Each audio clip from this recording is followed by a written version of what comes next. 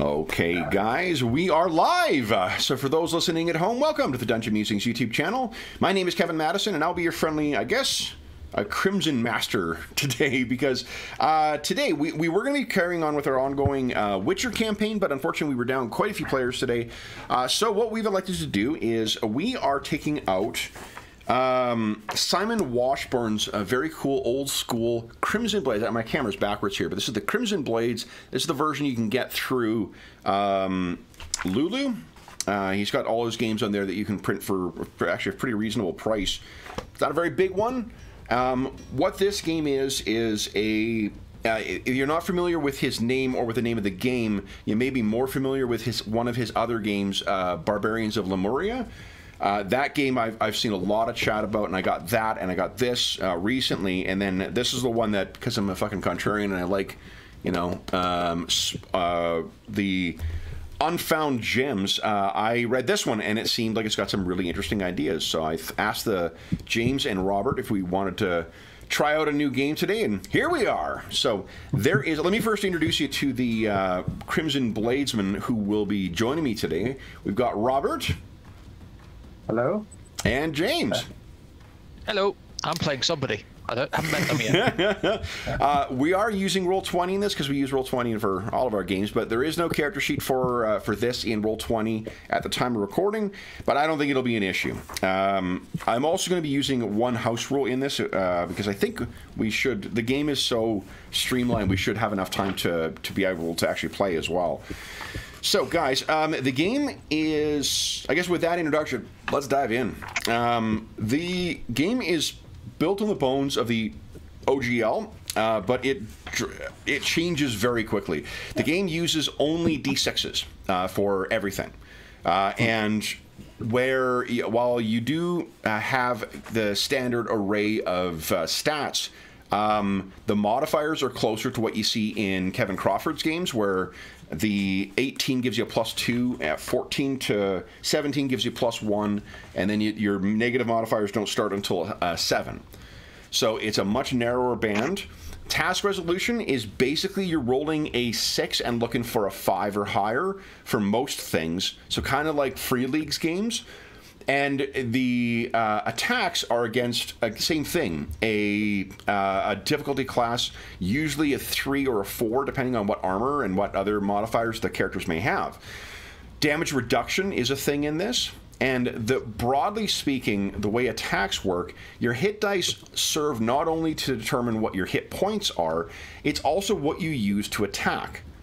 So if you happen to have, say, 3 hit dice and you're fighting, depending on what kind of weapon you're using, you can roll all of those and split them amongst the different people, targets that are available, or you can all focus on one. A medium weapon can be used to spread around, so you can apply your hit dice to each. You roll all of your hit dice, and then depending on, like, if you assign 1 to one target and that one is a hit, you hit that target and you roll damage. If you roll 2 hits on another target, you would roll 2 instances of damage from it. And then with a heavy weapon, like a longsword or a halberd or whatever else, you actually stack the damage. There are certain class abilities that allow you to, you know, treat certain weapons as other weapons, and where that comes in value is because DR is a thing in the game. For some of the more powerful adversaries, you're going to need to hit a real big punch in order to get through. That's the game in a nutshell. The spells are going to be recognizable as, you know, what you play, what you see in other old school games. Oh, your sidekick's departing? Yeah.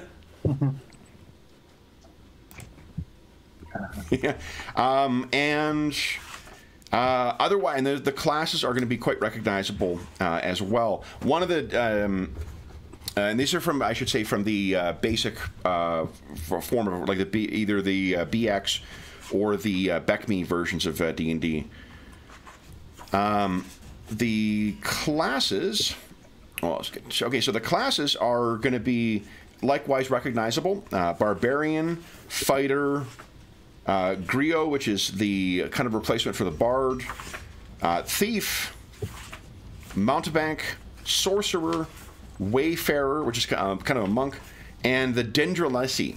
The Dendrolesi are the Airsats Melnibonians. The game, as you can tell from the cover, takes a lot of inspiration from the Elric stories, and that is very much, even the setting itself. Let me see, did I put the map out here?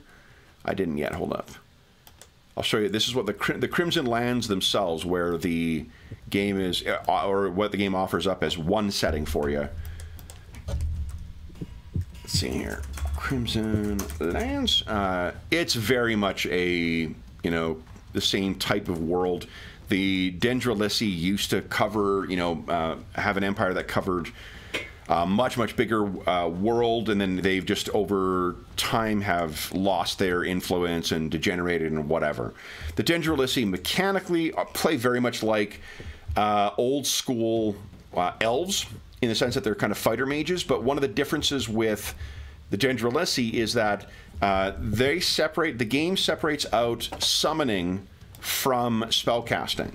So summoning demons, summoning elementals, summoning undead is very much part of this, and the Dendrolesi start with that and gain spells as they get a higher level. Armor can be worn by anybody, so you can play a sorcerer cruising around in plate mail armor if you so choose. Yeah, that's the game in a nutshell. So what we needed to do is, we talked before we went live about making a third level character and making a first level character each. Do you want to start with a first level character each or a third level character each? Maybe a first level and then work up. But Kev, I had a quick question. When you were talking about the way the rules work, you were saying D6s primarily, but are there two different versions of the game? Because mine says Crimson Blades D20 and the core system is all about D20. Oh, hold up here. Am I sent the... Oh, yeah, I sent you the wrong one. Hold on. Okay. Yeah, it's the D... I was a little confused, wondering if I know he released... Yeah, and that's the thing about this game is... Let's see here. I want the D8 version. Come on. Come on, let's give some D12 some love here. Oh, D12s, yes, the best die of them all. D14s, they do make those. Yeah, I've got a D12 is great dice. But... Yeah. Let's see. Okay, what is it called here?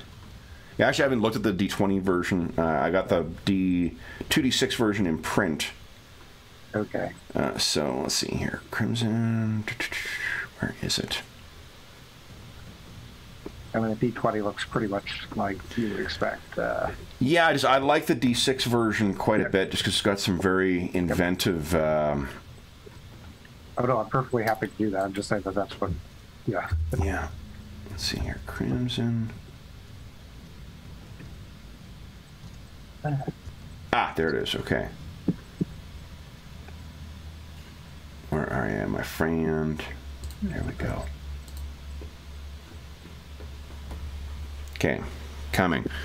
So, while I'm getting that together, the thing you're going to, first thing I see you guys will need to decide is what character class you want to play. One of the neat things with the game as well is that you can, sorcerers, you have, just like in, classic D&D, you have prepared spells that you can have, but you also have access to your grimoire.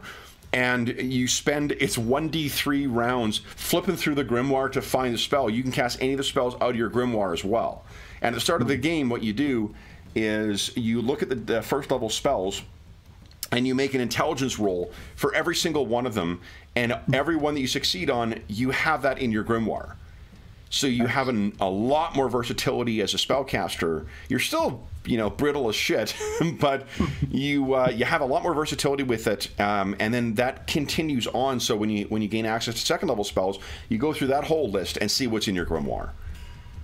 So it makes for it's an interesting take, because I think it makes for a lot more versatile spellcasters. So anyway, and then the Dendrolesi obviously are a pretty, classic part of the setting, only because, there we go, pretty heavily inspired by a certain blind, albino. What do you call it? Melnibonian. All right, so There we go. you got the D6 version now. Yeah. Perfect. So, what class would you guys like to make for your first characters? So first level, huh? Maybe. I think maybe the first level guy will be a little bit more straightforward.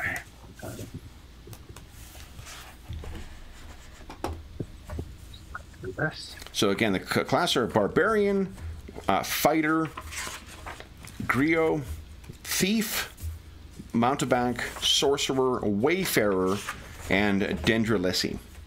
Okay. What's a mountebank? A rogue? Mountebank is sort of like a quasi. It's a bit like a rogue, so it's got one of the classic rogue abilities of being able to use scrolls to cast magic, but a lot of their skills are focused on like contacts or detecting illusions, disguise, sleight of hand.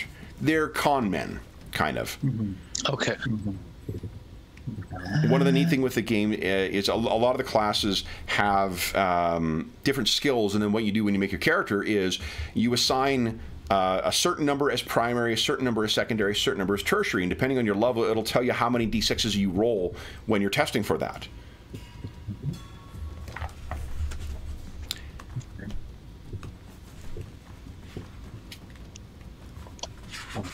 I saw the D20. Yeah, good says. This arrived. That's 5, 6, D6. Yeah, okay. And if you guys can't decide, you can always roll randomly. Sure, but sorry, I'm having an issue with the. Okay, that's the D. The D6 one should be the BBG. There we go. Got it. And does this one have less character classes than the other one, maybe? Because I was. I don't think so. Really, okay. Barbarian, fighter. I'll open up my PDF version here just to be sure. Yeah. Just opening this up. Griot. Yeah, it's the a kind little of bit like a bard. a little bit like a bard, but they also have summoning. They can summon knowledge demons. Ah.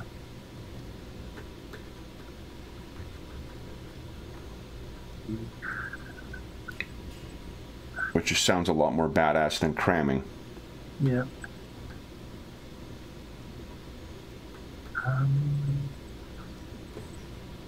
Just checking out what this griot is. That's a wayfarer's wayfarer. Wayfarer is like kind of like the monk. It's the Okay. Crimson Blades version of the monk. Yep. What do you guys think? I think I'm gonna, for my first level, I think I might just go with, unless James, you have an eye on a barbarian, I want something that's fairly simple to start. Yeah, I'll go. Yeah, you go with that. I'll go with the thief. Thief, okay. Nice. Okay. Yeah. So the first thing you do, guys, is you're going to roll 3d6 7 times. Okay. And put that in our notes, probably. Yeah, this one you can put in your notes if you'd like. Okay. You can write, use scratch paper to write down those, or roll them in chat. Then put them anywhere I want. Okay. no, then what you do is you take 6 of those results and then you assign them wherever you like it for the 6 stats. Okay. So 3d6 times 7. Oh yeah. 6. 3d6 times 7 might roll everything all at once. Yeah. Oh yeah, I'm just going to. Okay. 2. Sorry. 3. 4. 5.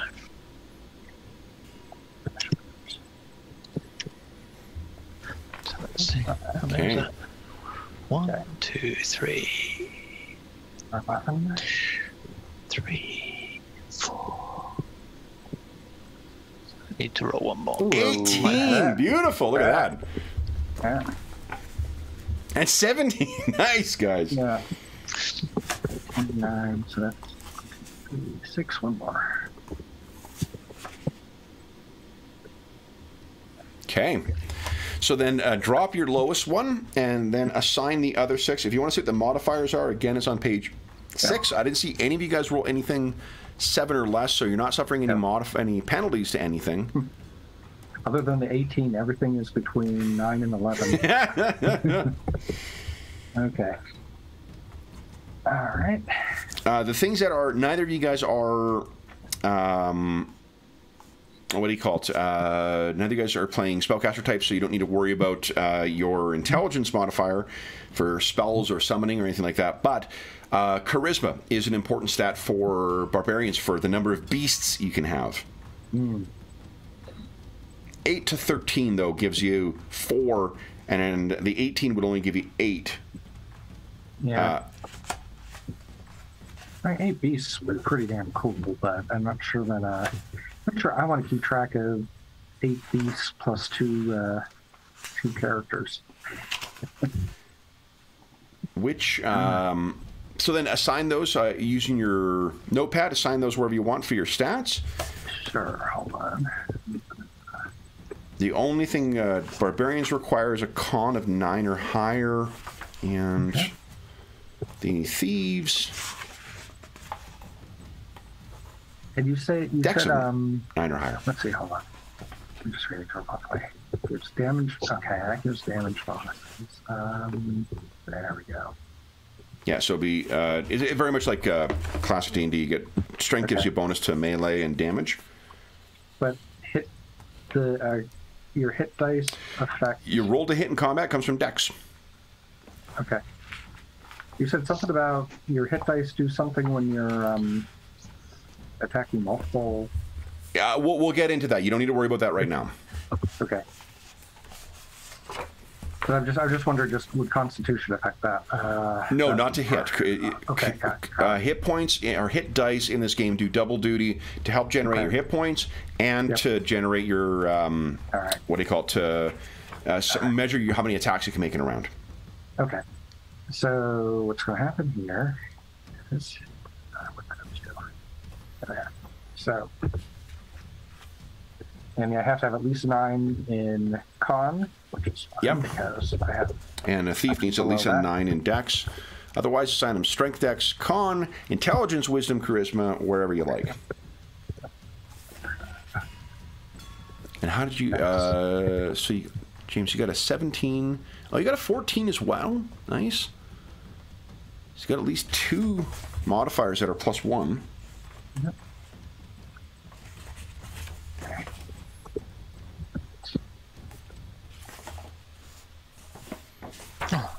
Idiot. Sorry. Everything else is 11. Okay.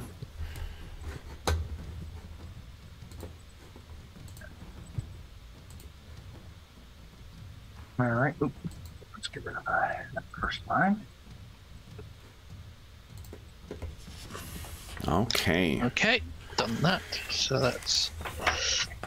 All right, so you can assume you get your max hit points. So for you, it's a d6 plus 1. So you have 7 hit points there, James, modified by your con.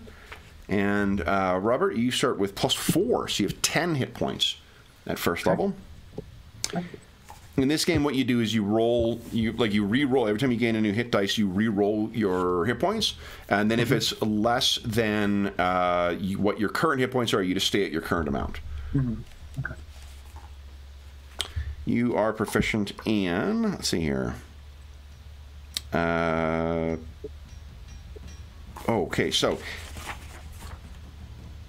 nice. All right, so then each of you guys have a bunch of skills to choose from. You have an automatic ability, Robert. Your barbarian has that rage.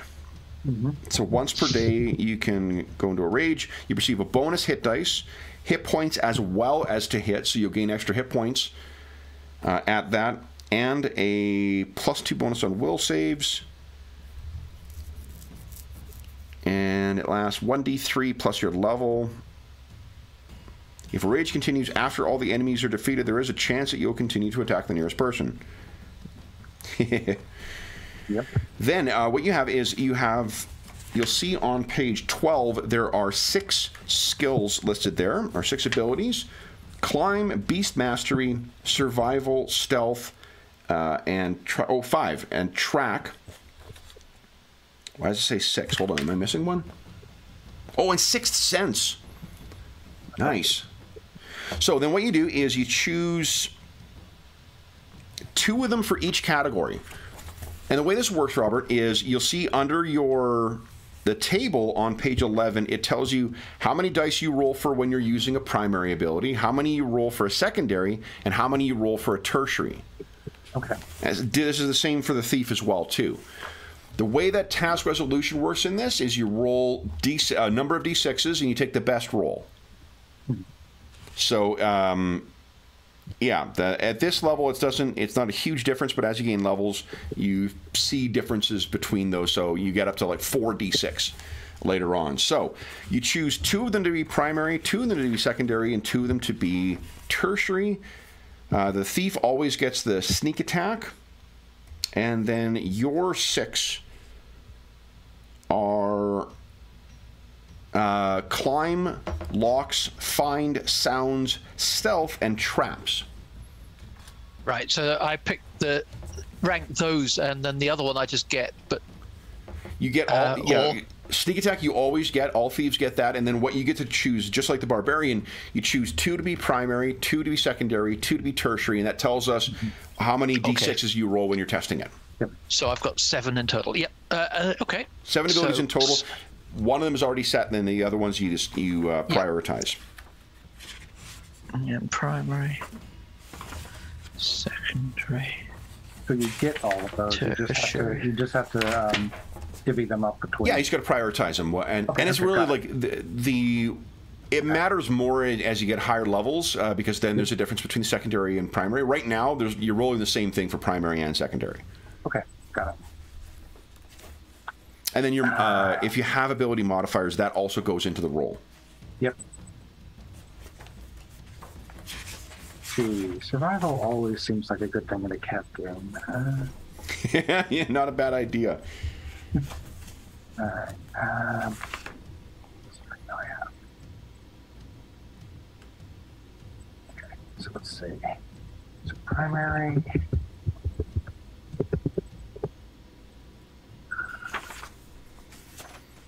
Okay. I really need to get a double monitor. Well, I could do it, but then we'd be hearing my kid. Let's see. So you're a thief. I bet you can track like this. Sixth Sense seems pretty good, especially if you have a DM that likes to throw things at you often. Not that I'm at all thinking about the DM when I'm setting these things up. Not a bad idea. So do I have... Let's see here.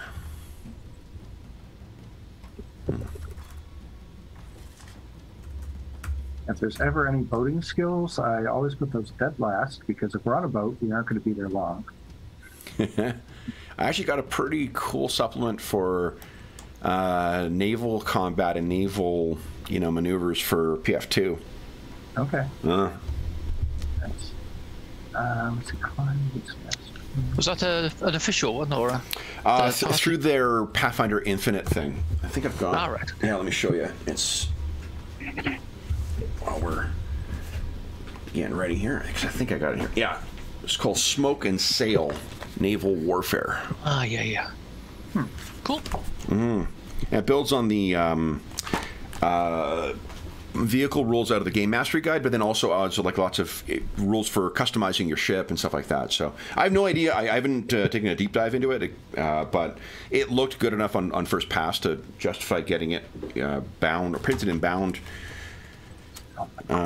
Plus, who doesn't want to have magic flags as your treasure that you get? Smoke and climb. Okay. Okay. All set. Okay. All right. So, if excuse me. if your characters are, if you made your selections for your skills, and we got your stats down, then the last thing is gear. What kind of gear are you carrying? So, let's see here. What it says. I saw barbarians, you make your armor. Okay. I make mine of the tears of my enemies. Out of cows. Armor can be made from a vast range of different materials, such as woven plant fiber, wood, bone, or tusk plates, or scales laced together, or even the shells of animals and monsters carved into helmets, shields, and breastplates. Most of these are considerably less durable than mail and plate armor. I would assume armor made of the tears of my enemy would be very, very yes, light. Let's see here. Starting gold is 3d6 multiplied by 10. Okay. And equipment is on page 26. Weapons are extremely simplified in this. It is really just, it's a medium weapon or it's a large weapon, or a heavy weapon. At some point, I think in some iteration of these rules, there was light weapons because the thief makes reference to light weapons, being able to use light weapons as heavy weapons and so forth. I have not been able to find where those rules are in the current version of them, so I don't know what that's supposed to do. But also, like, at a certain level, thieves are able to pick up pretty much anything and use it as a heavy weapon. So you can pick up like a fork and try and stab an ogre in the eye, which is pretty badass. Weapons and armor on pages 28 and 29. Otherwise, 56 times that's 90. I can afford a camel.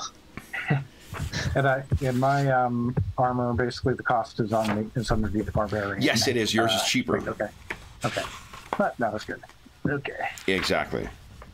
But probably this is another thing I like about this is you'll note that encumbered system, it is a listing of things. So, and if you want to know how encumbered you are, you take a look at page 30, and it tells you how many things you're carrying. That tells you what your speed is. Okay. So the more shit you carry, the slower you go. And it's like, what do you call it? Stars Without Number, where your advancement is based on the number of sessions you play. So you play one session, one adventure, you gain a level. You play another adventure, you gain up to third level, and then it slows down after that, but it's cool. So you get a chance of that, like to experience the low level play, but you don't dally at that level for a really long time. Okay. Barbarians do not adjust their DC for wearing these types of armor, but the ability modifiers do apply. But what about, looks like Turtle Shell Breastplate has a DC -1? DC -1. Yes, so that means for any physical tests, like it's the armor penalty that you see in the modern versions of D&D.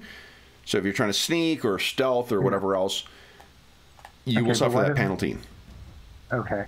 But it says do not adjust their DC for wearing these types of armor. So that's an ability modifier. Or no? The very last sentence before barbarian armor. Sorry. I'm looking at two different things here. What the DC is the difficulty. So because damage reduction and chance to hit are two separate things in the game, the DC is your defense class. It's effectively your armor class. So you ignore that penalty, but you you know what? I might have said times 10. I actually don't think you multiply your gold by 10. I think you do. Let's see here. I saw it. Oh, yeah, multiply by 10. Nope, ignore me. Yes, so the penalty is for the stats. The DC is like plate mail. You're a lot easier to hit in plate mail, but you're a lot harder to harm in plate mail. Okay. But I guess I'm just looking at the table. So when it says they do not adjust their DC for wearing these types of armor. And then under Turtle Shell Breastplate, it says DC -1. Right, so that's if anyone else is wearing it. Oh, okay, got it. Yeah. Okay. All right, and it counts as 3 things. What the hell, we'll kill a massive zombie turtle. I can tell you where, let's see here, where the penalties, once you're carrying 6 things or more, that's when you start slowing down. Okay, now he's not going to be carrying much more. But that's also modified by strength, it looks like. Do you have a strength modifier? Did you put your 18 in strength? No, I put it in dex. Oh, interesting. Okay. Better chance to hit things. And your DC, I think your damage class is, or defense class is modified by dex, isn't it? Yeah. That's cool. Okay, I'm confused on the weapons. So there's only 2 kinds of weapons, effectively? Yeah. Medium and heavy? Yep. And I can choose whether it costs 1 or 30 GP? Yeah, basically. Figure there's a midpoint. Take the midpoint for the cost of stuff. I don't know why it's listed that way. That's really old school, where it's like pretty much all the weapons did 1d6, and it was just about the flavor. Well, and the thing is, this puts the focus on the characters. Yes. You'll see where like it's the it's how the characters perform is really the the big difference here. So because your chance to hit are really based on your how many hit dice you have. Yep. Okay, so let's see.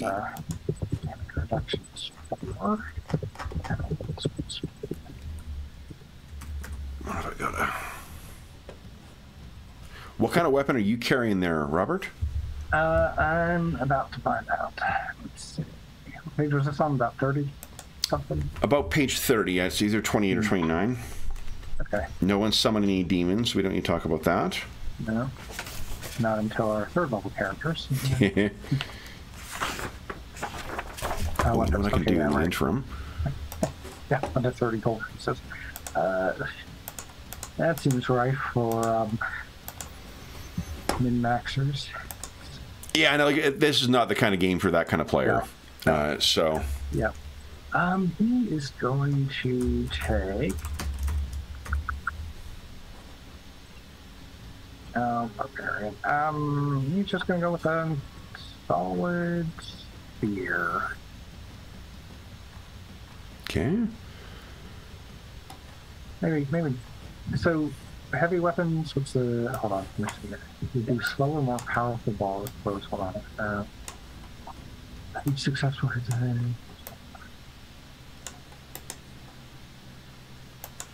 Medium. What's your question, Robert?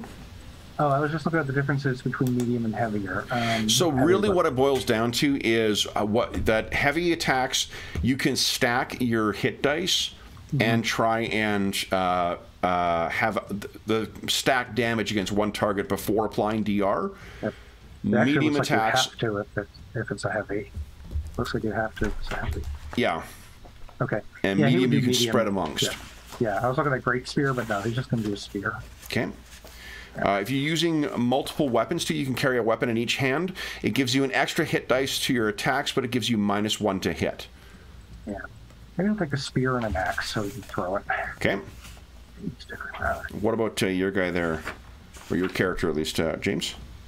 I'm just trying to figure the DC. Where's it? I'm just scrolling through. So it starts at 3, and it's modified by your dexterity. So do you have a dex modifier?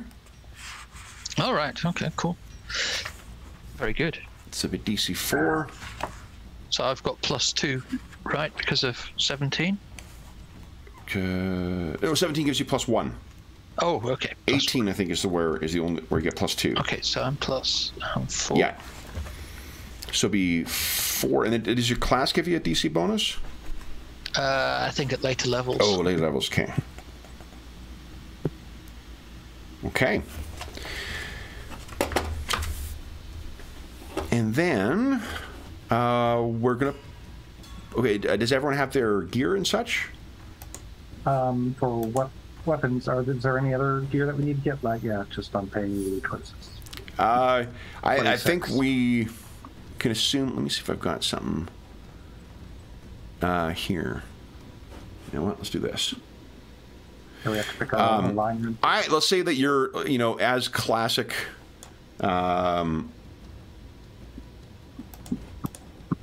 Sword and sorcery characters, you're going to be your weapons and an empty water skin, and that's kind of it. Okay. That's what you're. I'm a 10-foot pole.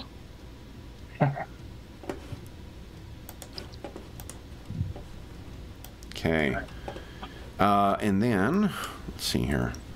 So we got a barbarian, and we've got a, just for ease of reference, look and see what I've got here. What do you picture your thief looking like, James?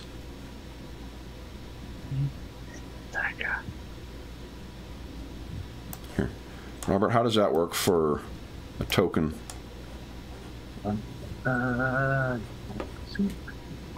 Oh, looks fine to me. Okay. Let's see here if I got a rogue.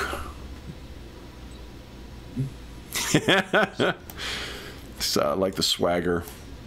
How does that work for for you, James? Yep, sounds good. Okay. What are your respective hit points? 10, I believe. Yeah, 10 for you. Okay. And 7 for me. 7 for you. Okay. Let's do this here. 15, 40. Do you have a name for your guy? 55, 65.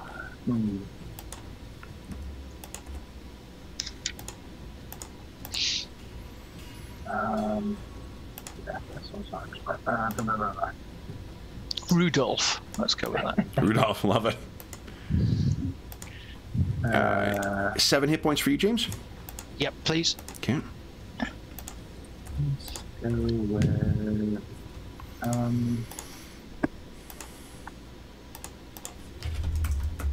let's go with Kalgem. Kalgem. Okay. Oop. Wrong position for the bars. There we go. All right, so roll off and Kalgan, you said? Kalgem with an M on the end. Oh, Kalgem with an M. Like user, yeah. Like user, there you go. I say like mother, but you're smart. Always be branding. All right, so we got Kalgam and we got Rudolph. Now, you may be asking, guys, Kevin, what is that green bar above there? Well, that's going to be, it would not be a game on the Dungeon Musings YouTube channel without already house ruling it. I've got a rule in mind for Astonishing Fortune. Oh. So, Astonishing Fortune is going to play very similar to the way that it does in our, what do you call it? Old Hyperborea game. So what you'll get is... you have one Astonishing Fortune dice. It refreshes at the start of each session, and then what you do, you can use it to re-roll a number.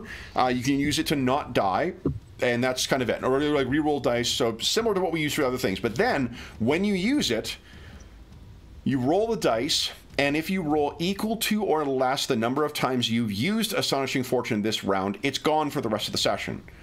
If not, you get to draw on it again. And then the second time you do that, you roll again on a 2 or a 1 on the second time. It's gone until the start of the next session. Okay. Okay?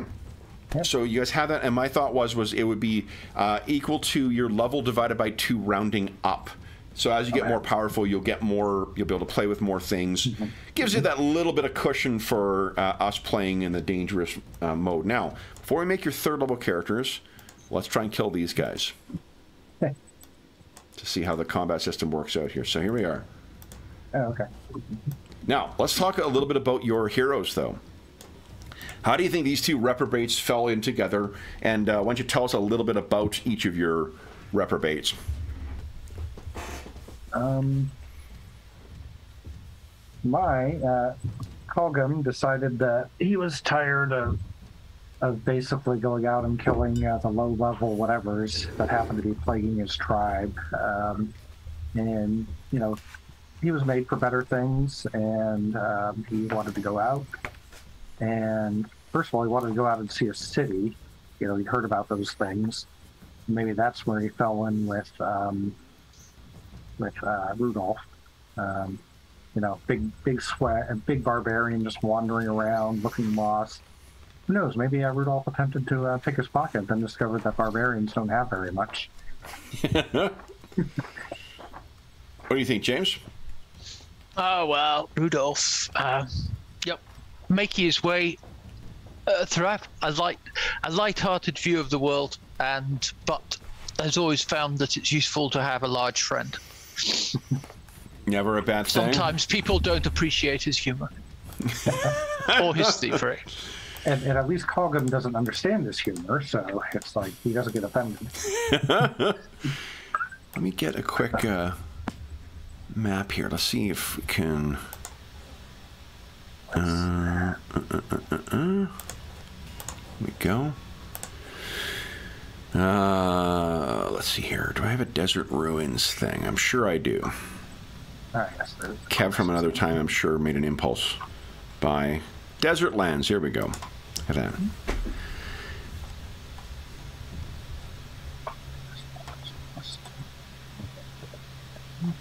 I have +2.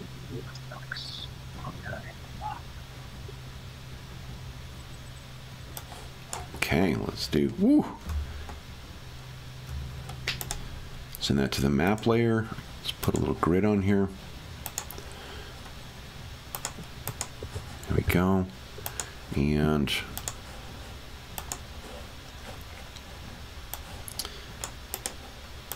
so I think, guys.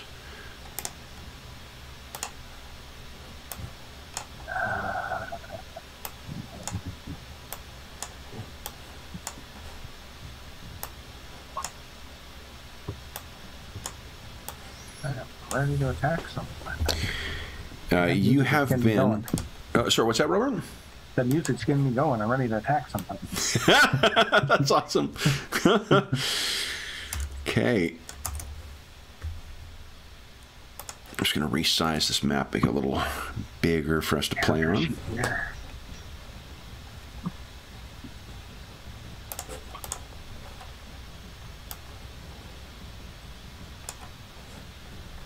Okay.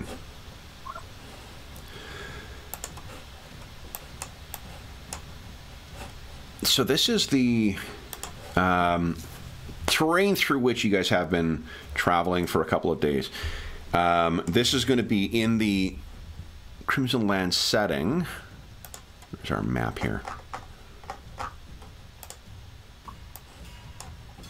This would be, I think, one of the lands. There is a little gazetteer at the back of the book that just gives you, you know, like very brief descriptions of a couple of different lands to get you, you know, give you a place to play in.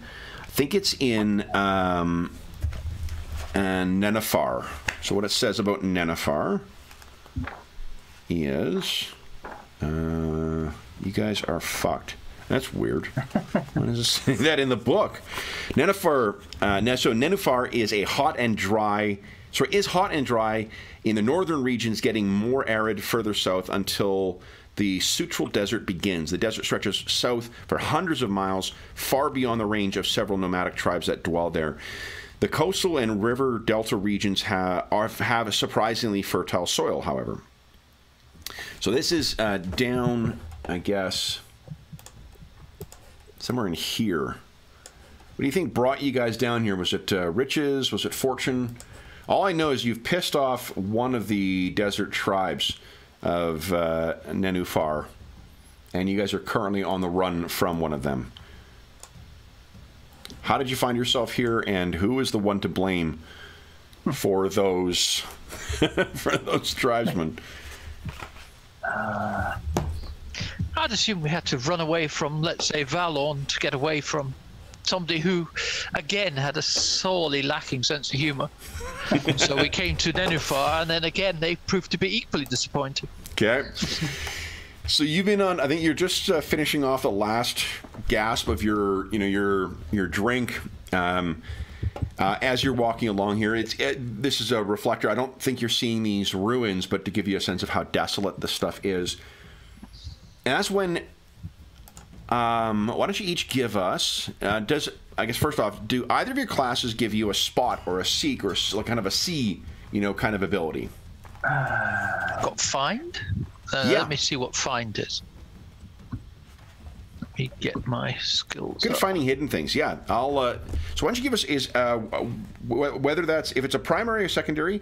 Roll 2d6. Add your wisdom modifier if you've got one. If you have, if it's a tertiary, 1d6 plus your wisdom modifier. You're looking for, I think, a 4 or higher here. Right, so my wisdom's 14, so I get a +1. Nice. And that means and it's secondary, so 2d6 and then plus we take the 1. highest. Plus 1. Sorry, my mouse is not playing. Okay, I was screwing around a moment ago too. I know it was a good mouse, but it's getting old. Well, that's a no. That's a no. Okay, so then, Robert, you can just give us, I'm going to raise the DC by 1 on this, so just give us a 1d6 roll and add your wisdom modifier, if any. Okay. And sorry, what is the actual, this wouldn't be anything Sixth Sense would help with? Let's see. Sixth Sense. Barbarians are naturally alert to danger. No. This is more, although that might come into play in a moment. All right. Hold on. So it's 1d6. Yeah, and if you, wisdom. I think you only had 1 modifier in your stats, so 1d6. Yeah. Yeah, so this will be... All right.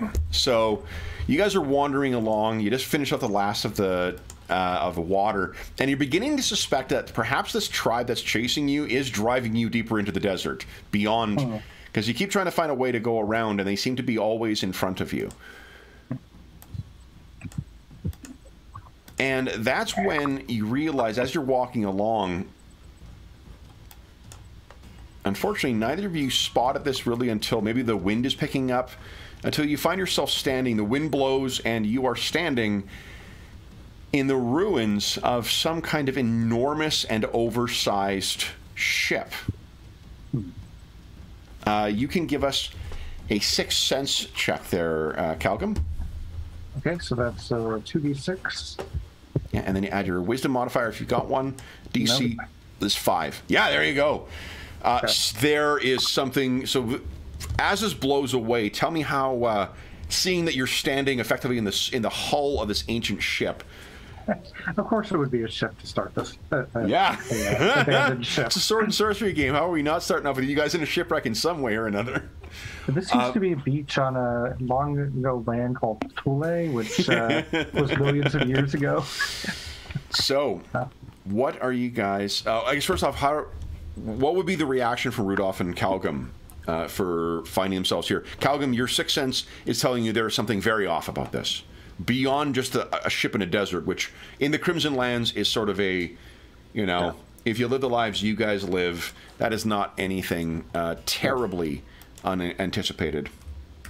Calgum reacts by raging. No. Hold up, and he puts up a hand near Rudolph, saying, "Hold up, something's not right here." I don't know what. No, like, does he get any ideas of? It's just a danger sense, I guess. So, yeah, there is something. I think you can perhaps feel something moving beneath the surface. He looks down and he says, "Something's under the sand. Let's get to the rocks." So then, with that, let's see here. Sounds spicy. Let me just grab some here. So you have that warning. Is anyone carrying more than their encumbrance? Or is anyone slowed down, is I guess what I'm asking. No. Weapons are just count as one thing. It depends. The heavy weapons might count as 2. I don't know. Okay. Let's see. I don't have any, so I should be unencumbered. Oh, yeah. I've got a total of 5. Yeah, I've got a total of 4. Okay, yeah, so you guys are good. All right, so then what you can see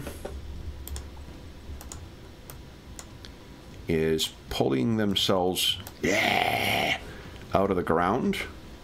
Oh, here we go. It's my mouse is turned to act up. Something in the hold of this ancient ship is pulling itself out of the sand. And I have good news. They do not suffer damage. What do you call it? Good news for you or them? Or me, us or them? Yeah, this is more for me. Okay. All right, Let me hold on. guess, a sling won't work. Quite possibly. Okay, so then, guys, that is, they begin pulling themselves out. So let's talk about Combat. Now we'll assume each round, I believe, lasts between 6 and 10 seconds. Initiative is extremely simple. Whoever has the higher dex, you go first. What are your respective dexterity scores? 18. 17. 18, 17. Okay, so it'll be Calgum, then Rudolph, then these things. I'm just checking for movement here. I think you're able to... Spacing, movement within melee. A defender effectively blocks an area about arm's reach plus weapons. There's no attacks of opportunity unless we want them to, and I kind of like not having attacks of opportunity. They make for a more interesting things, other than the fighter class. So the fighter can make attacks of opportunity. Combat round is 10 to 12 seconds long. There are about 5 to 6 combat rounds in a turn. No one is entitled to a... Calgum. So what I was looking for is movement in combat. Let's see here.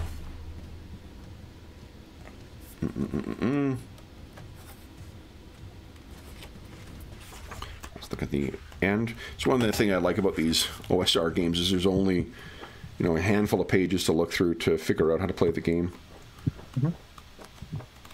Let's see here. Here we go.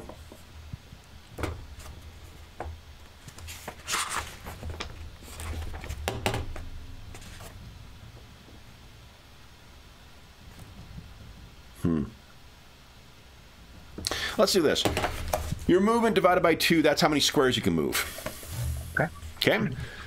So, how do I find my movement? 12, unless you got something else that modifies it. Yeah, your movement is a 12. So it'll be six squares.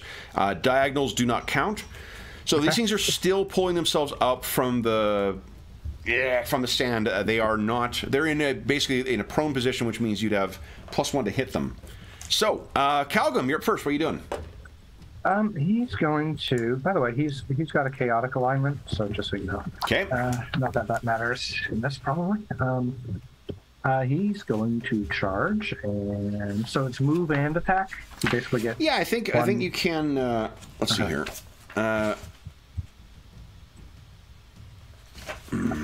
What can I think of? Oh, do you have control over your tokens? Hold on, I may not have given you. I don't have control. Madison, and I don't have HP on here, so I'm assuming that means I have infinite HP. There you go. Yeah. Your red bar is your hit points. Hit points. There you go, guys. Okay. Do you have control over your tokens now? Can you see your tokens? I do. I can see my tokens. Okay. I just have infinite hit points. Okay. So he's going to move here. Yeah. And his plan is to attempt to hit both of these guys.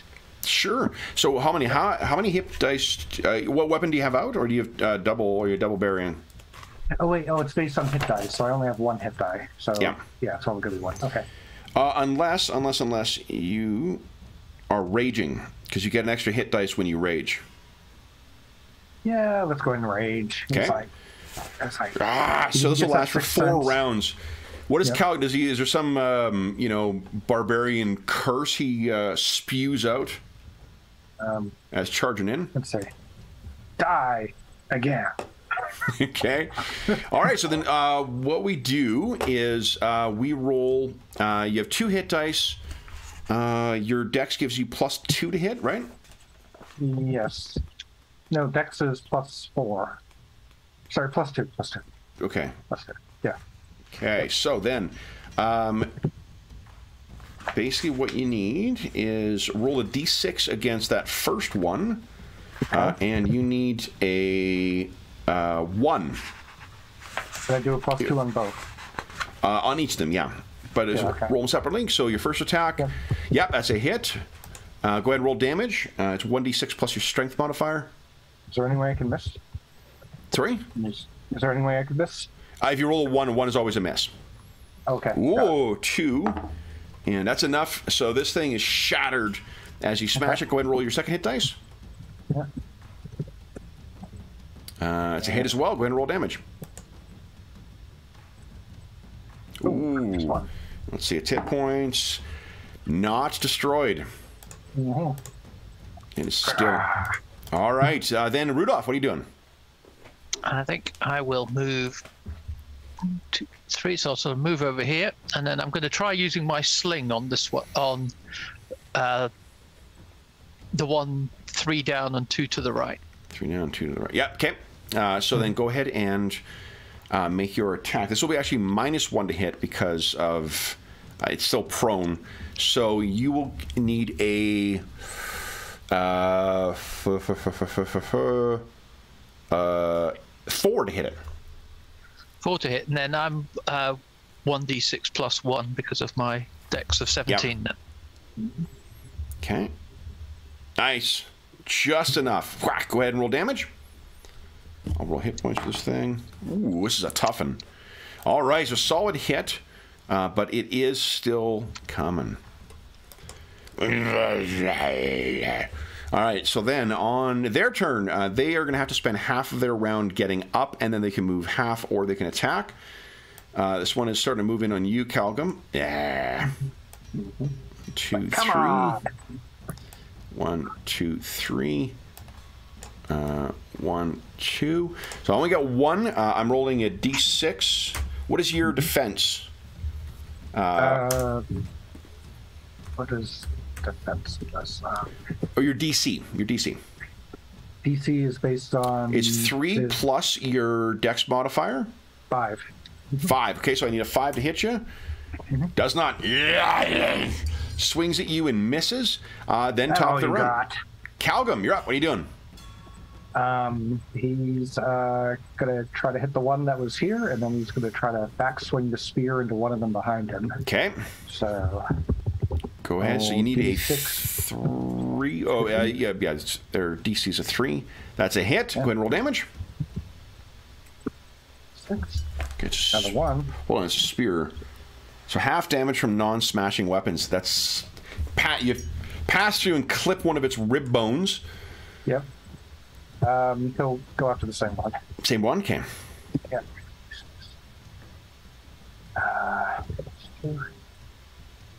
Okay. It's a hit. Once again, go ahead and roll damage. Remember, you can push the up arrow will cycle through your previous rolls. Yep. Nice! And that's enough. He basically skewers the head off the rest of the body, and it slings behind him at one of the ones standing behind him. Rudolph, That's what are you 2 doing? rounds. I guess I'll draw my dagger. Okay. And try and... now, would I be able to move 1 square and hit, or just stay where I am? There is one engaged with you right now. Yeah, so I was just going to move around across from him by 1. Oh, yes, you can. Yeah, you move. I can't remember what it is. Rules is written. I mean, these classic games tend to say if you're attacking, you can move half your movement. So I'll just move there and try and hit him. Go ahead.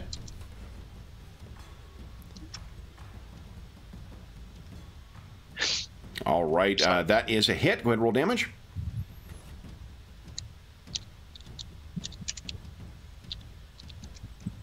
Okay, even with the half damage, that is enough for that to go down. All right, then on the Skeleton's turn, this one will move up to you, Rudolph, and that is not a hit. And then here we go. On Calgum, we got 2 attacking you. They seem to be human, but they have long since whether it's the wind or the creatures of the desert, it's eaten all the flesh off of these things. First attack on you, and that is a hit. Damage is 1d -1, so it's a medium weapon, so this is -1. So you take minimum 1, you take 1 point of damage. What is your DR, though, on your armor? I'm trying to transfer these to a piece of paper so I can do this. Sure. What are you wearing? That turtle shell thing? Yeah, I am. DR4. DR4. Yeah. Nice. So it hits you, but your armor protects you. And then second attack hits as well. Doesn't get through your armor though. Yeah. So you have that turtle shell armor. I think Rudolph has been mocking you for it, but it is definitely making its or proving its value now. Calgum, you're up next. What are you doing? He turns around and he tries to swipe through both of these guys in one blow. Okay. So this is your penultimate round of raging as well. Yeah. So he's going to swipe at the one directly under him, directly under the. I'll roll hit points for it. There we go. 1d6 plus 2. Okay. Solid hit. Go ahead and roll damage. With halved, nearly taking it down. Okay.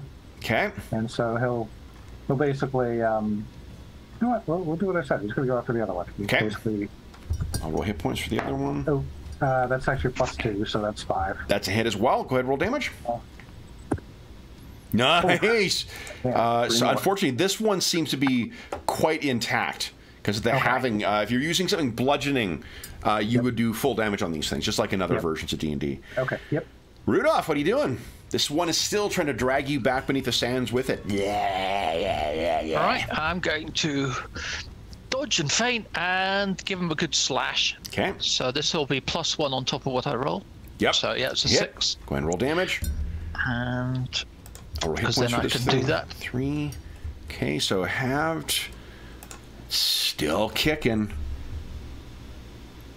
Yeah. All right, so the one that is facing you, Rudolph, once again, will attack you. That is not a hit. Calgum, we go. Miss and a miss. Your turn, Calgum. What are you doing? Last round of raging. He's going to try the same thing. Except he's bringing it back the other way. He did it this way. Okay. So, let's see. D6 plus 2. Not one. It's a miss. Now, you could spend... You want to spend your Astonishing Fortune to re-roll that? Sure. Okay, so go ahead and re-roll that. Yep. That is a hit. Go ahead and roll damage. 2 is 1, but that is enough to take that first one down. You have one more hit dice. Oh, so do I need to roll a d6 to determine... At the end of the round. I sort of thought that at the end of the round is when you roll to see if the... You can't use Astonishing Fortune more than once a round. Okay.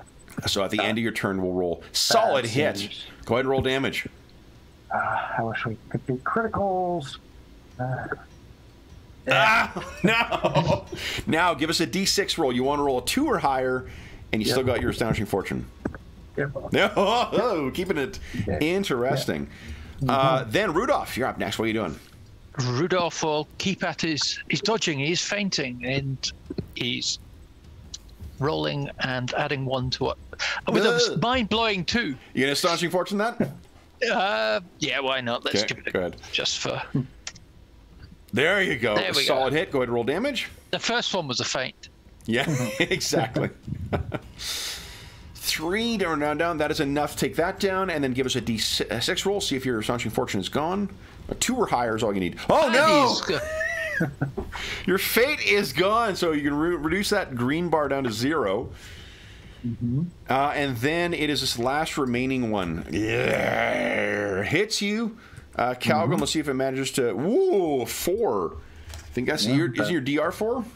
Yeah, it is. Okay, so it doesn't get through your armor, but very close. Then Calgum, you're out of rage now. Yep. Do you suffer any penalty after raging? It doesn't look... Hold on, let me check. Oh, wait, actually, I gave you max raging. We forgot to roll for it. Should have been... 1d3 plus 1, yeah. Yeah, that's okay. We're all learning here. Yep. All right, no penalty when it ends. Yeah. Okay. So, just that's cool. 1 on this guy. Yep. Okay. Boom. Go ahead. Yes, solid hit. Go ahead and roll damage. 3's 1. You're packing away at this guy. Still not down. Is it rounded down or up? Rounded down. Okay, got it. Then Rudolph, what are you doing? Calgum seems to be... He's carved through several of these, but he still seems to be struggling with his 1. 6. Rudolph, Calgum, you need help again? I've taken down 3 of these. How many have you taken down? 4. Did you not notice? Okay. Then this one tries to once again get to Calgum. That's a miss. Calgum, your turn again. What are you doing? Swinging. He glances over at Rudolph and, again, no idea about sarcasm or humor. He's like, "Wow, that's a lot. Gotta take this guy." That is a hit. Go ahead and roll damage. Yeah. And there it goes. Crush that thing. 3. Now, I see that let's see here. Both of you have stealth, which is a good thing because, guys, what is that on the horizon? Is that... There's a cloud. It appears that the riders from the northwest have found you once again. I think I have, my stealth is tertiary, partially because I was thinking that, hey, the other guy has stealth. I don't need to do that. But, you do get to add your dex modifier to it, so that's definitely a good thing. And yeah, so your choices, I think, are to run or to hide. What are you guys thinking? Hide in the... yeah, we could... Yeah, he kind of looks over here. He says, "Oh well, that spot Let's there. hide. Okay. That spot right there. We can dig under a little bit, shadowed. Let's hide." Okay. I agree. So go ahead. Roll your 2. stealth skills. If you've got multiple dice, just make sure you roll those and then add your dex to the highest. Because what this does, this sets the target number for them to find you. Okay, great. All right. Okay, 6. 7 for me. 7. So 7 for me. Yep. Okay, so 6 and 7. So I need a 6. So you guys go racing over. You get yourself buried down. They come riding over. They look down at this. Perhaps they didn't see you whatsoever, and perhaps they judged that only fools would go down in an obviously cursed ship. So they are not going down there. And then they ride on. So let's try one more thing, just to see how it works. Rudolph, you can have your Astonishing Fortune back. Let's see what... go to the premium assets here. We're going to touch on all the classic sword and sorcery tropes here. Where's my snowy wilderness here? Let's see how you guys fare against a mountain troll or mountain ogre. Well, come on. Why not just do a fang drag? I wait. So you seem you have access to your what do you call it? Your rage once again as well. Okay. And if Rudolph, you feel that you would be sneaky or something like that, you can feel free to do so. I think what I give you is a +1 to hit if you're attacking from unaware. So that's sort of the maybe +1 to hit, +1 to damage. Because right now, like because the light weapons thing isn't part of the game, it doesn't seem like until you reach a higher level that your sneak attack thing really does much in the game.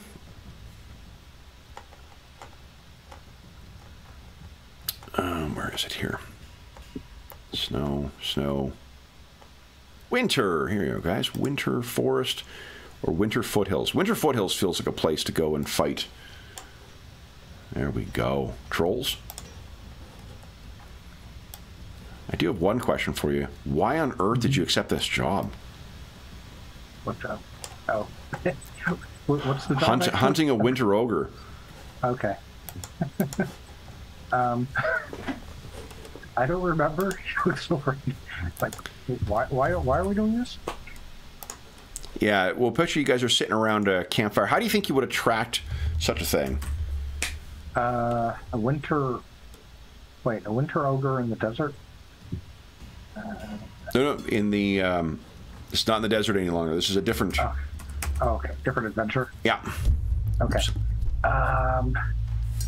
Well, he has track, so I assume there's lots of footprints around. Yeah. Does the barbarian have any kind of tracking? Yeah, that's what I'm saying. He has track. Oh, sweet, okay.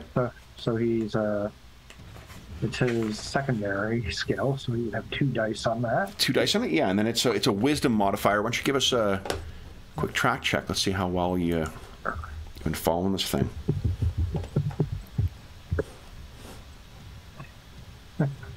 One day very bad, one day very good. Ah, 6, nice. So yeah, you know precisely where this thing is. I think what we'll say, let's get to the GMs later and get a token down here, and I'll give you let me track the hit points properly this time. Make it big. Yeah. Okay, and stats for ogre. There we go. This thing has been feeding on locals for quite some time. It is an ogre you would know is a fearsome. Come on. Yeah, I don't know if it's the. I don't know if it was roll 20 today or what, but my mouse has been really wonky. James, would you give us a 3d6 roll, please?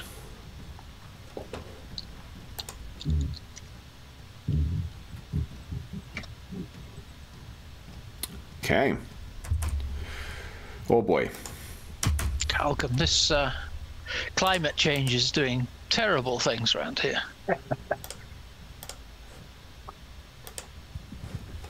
All right, so I think what we'll... Here, let's do this, actually. Let me go to the...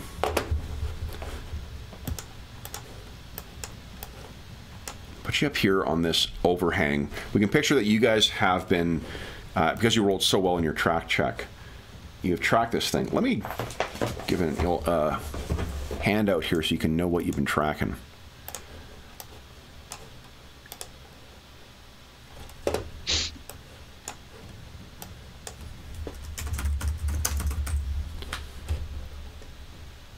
So under Beast Mastery, I have to actually do this in-game. I have to find an animal that was... Oof. Yeah. I'm glad I picked a fighter. Yeah.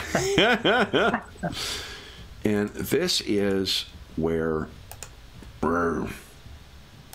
this thing's been stalking along. Sorry, what was your question, Robert? Oh no, Beast Mastery. So he doesn't start with any. It's something that I will have to find. Let's see here. What does Beast Mastery do? Well, it says that over time you can befriend a wide variety of animals, from lions to weasels. As many? Let's give you one. All right. Sure. What are you? You on a wolf? Yeah, Eagle? I think a wolf works. Oh, Wolf? I think a wolf works good. Sure. Yeah. Give us a 1d6 roll and add 2 to that. All right. So Please. in between the fight in the desert, he found a wolf. Yeah. And what's your wolf's name? I just call him Wolf. A wolf named So he Wolf. gets 2 of them. 1d6 plus 2. 1d6 plus 2, please. Okay. 8. Nice. 8. Okay. Actually, you know what? What's your charisma? Charisma is only 11. Only 11. Okay. Yeah.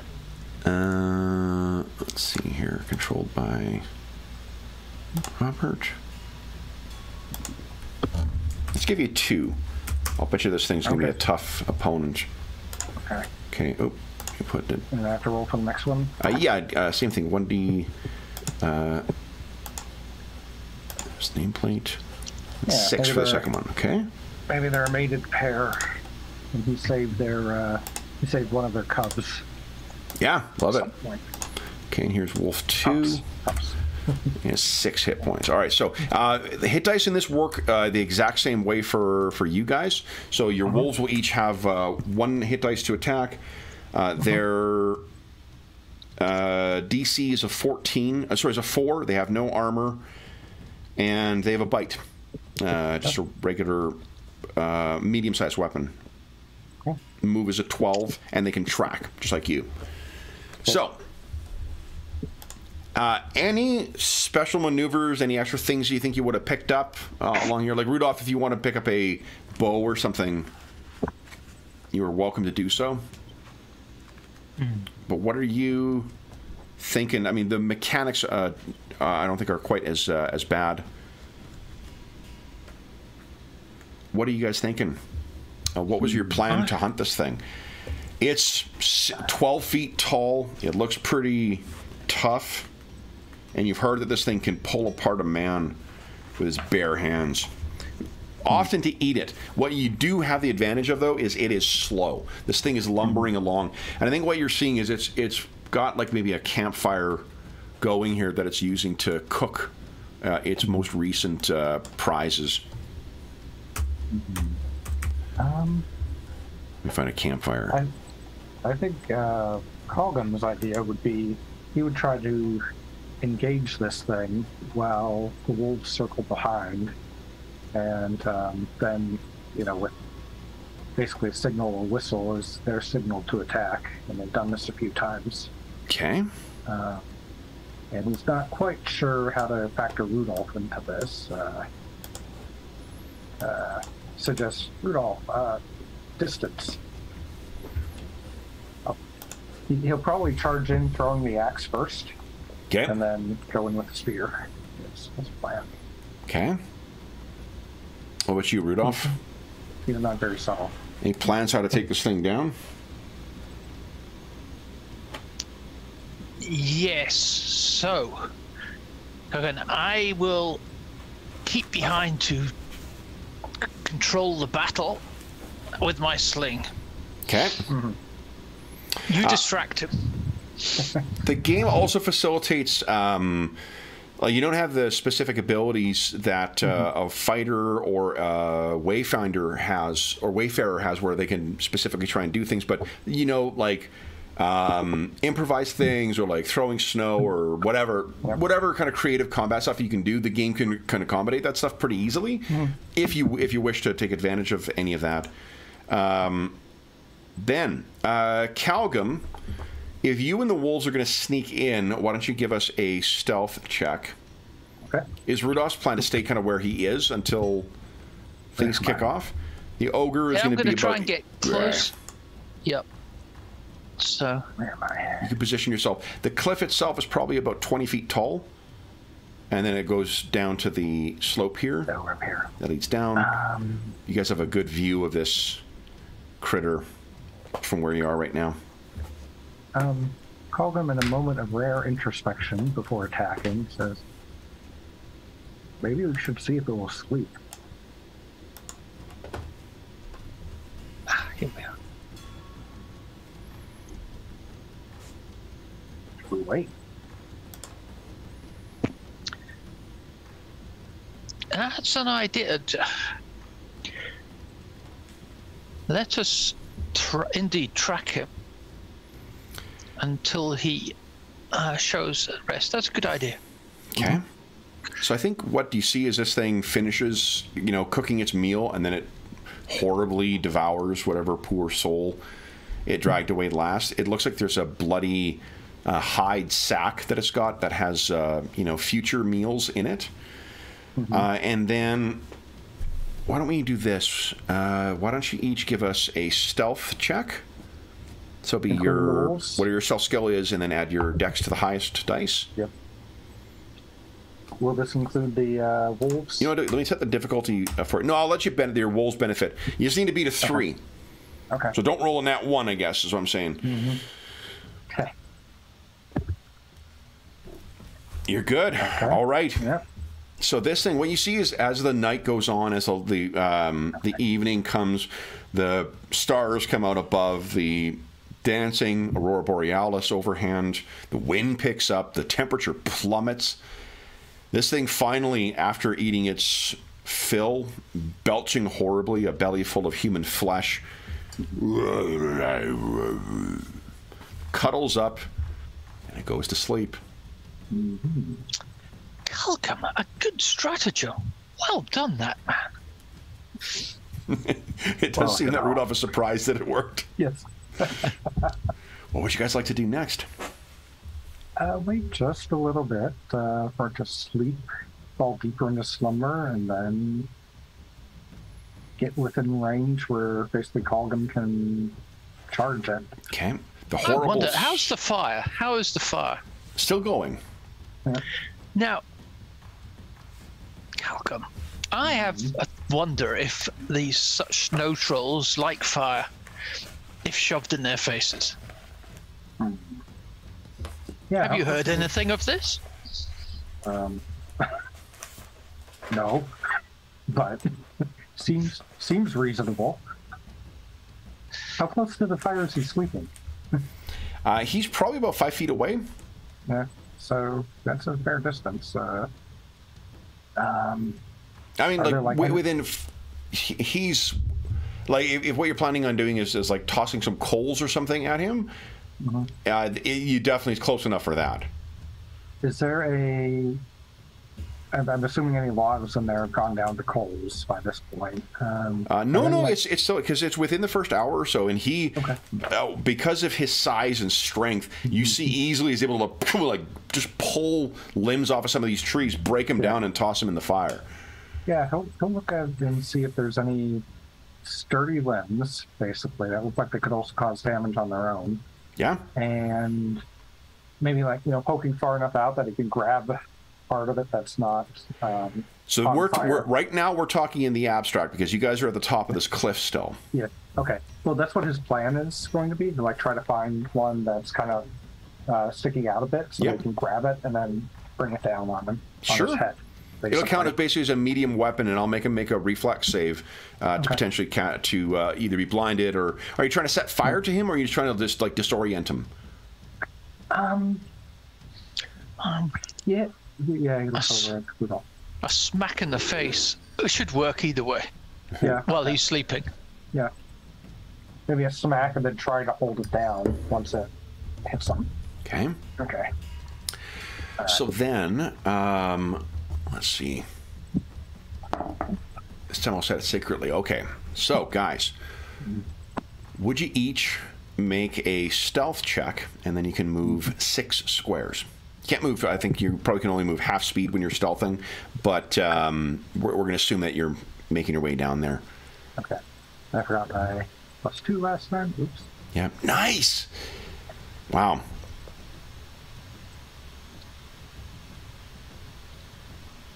And then, was that your roll there? You rolled a nat 1? Yeah. Ooh, I think I'm gonna Astonishing Fortune that? Yep. You got it. Nice. That's a little better. Amazing. So then roll 1d6. You need to roll 2 or higher to keep your fortune. Yep. There you go. Once again, keeping it interesting. Yeah. So go ahead and move 6 squares, guys. And you can move your wolves as well, Calcum. Okay. I think they could jump down from like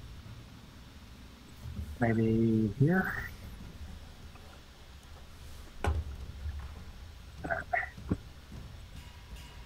Would they be able to jump from there to about here? Like, could one go from here to? Yeah. Oh, yeah. Okay. Okay. Not down like that, but around the way you had it before. Okay. Got it. I mean, not if you're trying to stealth. Okay. True. Okay. Yeah. Then go ahead and give us 1 more stealth, guys. Mm-hmm. Let me set the difficulty here. The 5.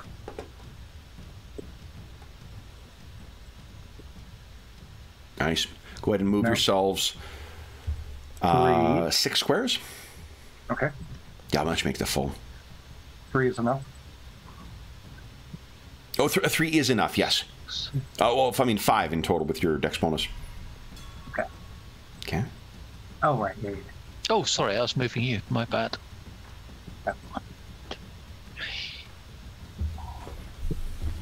There, I should be close enough to see something. Oh, and this thing, it stinks like a charnel house.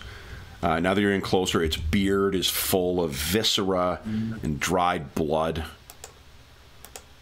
And then this one's right there. But it still is fully asleep. Okay.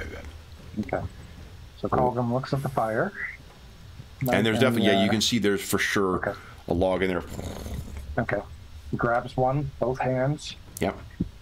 So you're going for a heavy weapon. Yeah, he doesn't have anything else to go with. Because the reason that's a benefit is that if you choose to kick off with a rage and you're rolling 2 hit dice, each hit you stack exactly, and these things are a little tougher than the long. Yeah. So he takes a deep breath, looks at that, he looks back, makes sure everything's in place. There's it. Like he's trying to hold in the rage until the exact moment he picks it up and brings it down. Sure. Doesn't want to get it off. And then he can't help it. Once he grabs the thing, he's holding it over the thing's head. He's got. Nice. Okay, so we'll position you here, and then go ahead. You be first in the initiative. Okay. So it's this thing's dex is a 6. So, yes, you'd be rolling 2 hit dice. The DC on this one is going to be a 4 because he's prone. Each 4 you roll counts as a hit. So go ahead and roll 2d6. Okay. That's 1. Yep. Yep. Okay. 2 hits. Okay, so roll 2d6 for damage. Holy! Oh, good one. So you brain this thing, and then I'm going to make a save for it. Hold on here. Here's 4. Look at that. It roars in pain. Now, I have my DC for this is going to be a 6. I need to roll a 6 to make a successful save. Oh, I can see! Yeah. Oh, no. All right. So it's... Rudolph, you're up. What are you doing? Sorry. I this is am my going to do a slingshot. Go ahead. at 3 it. rounds. 3 rounds of rage. That should 3 be a rounds of +1. range, okay. Yeah. Right. Sorry. Getting up a different one. Okay. So that'd be +1. So Plus, 5. that's a hit. Go ahead and roll damage. Oh. Hits the hide. It does not seem to have any appreciable effect. The wolves, what are they doing? Each one's going to dart in and try to bite at the hamstring. So roll 1d6 for each of them. No modifiers. They need a 3 or higher to hit. Okay. That's first one, and the second one misses. Okay. And then 1d6. First one hits. Yeah, roll 1d6 damage. Nice. Oh, good one. All right. Good Then job, 2. this thing is still surprised this round, and unfortunately, it's not blinded yet. But so top of the round, we're on round 2. Calgum, you're up first. What are you doing? Bring it down again. Okay. I'm assuming the fire went out. Probably. We'll see. I think I will interpret his save as to whether or not that's the case. Great. Okay. Okay, so There's... Now that's the first he's still prone, so it's still only a 2 you need, really. Don't roll a 1. So that's the second one. 2 hits, so go ahead and roll damage, 2d6. Yeah. Come on, big money. Nice! Oh, yeah, that's fun. All right. Yeah! All Darts on right. top. Then, this thing, let's see here. Oh, yeah, and you guys can see the bar, but not the numbers, right? Yes. Excellent. Okay, so you're seeing it go down. Okay, then I need to make one same save once again, although it's going to be only a 5 this time. Yep. Damn it. This is... Go ahead and roll for your... sorry, Rudolph. Rudolph, you're up next. I'll do again +1. Okay. 6. Nice. Definitely a hit. Go ahead and roll damage. Come on. 4 this time. Hits his hide. Not quite enough. Then the wolves. Yep. First one. That's a hit. Second one. Both hit. Nice. Go ahead and roll 2d6. I'll supply them separately. Yeah. Okay. They're whirling on this thing, but its hide is a lot tougher than it looks. All right, then it is the Frost Ogre's turn. It pulls itself up to its full height. I have 3 hit dice. I think we're going to try first on...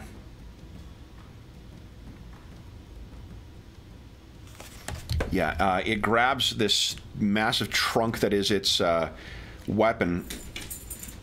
Diana. And then it sweeps at wolf number 2, I think. Because that's the one I saw first. So, what is... I said the defenses of that thing, it's a 3 or 4? I want to say 4.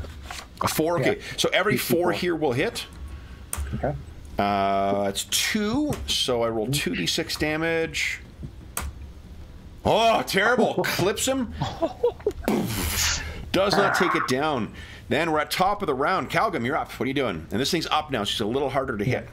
Yep. Last attempt. He's still swinging at the pace. Okay. So that's the first one. Come on. That's the second. Okay, both hit. 5s? Yep. Okay. Go ahead. So roll 2d6 damage. Come on. Oh, not quite as Not good. as good this time, but that's all right. Okay. -2. All right.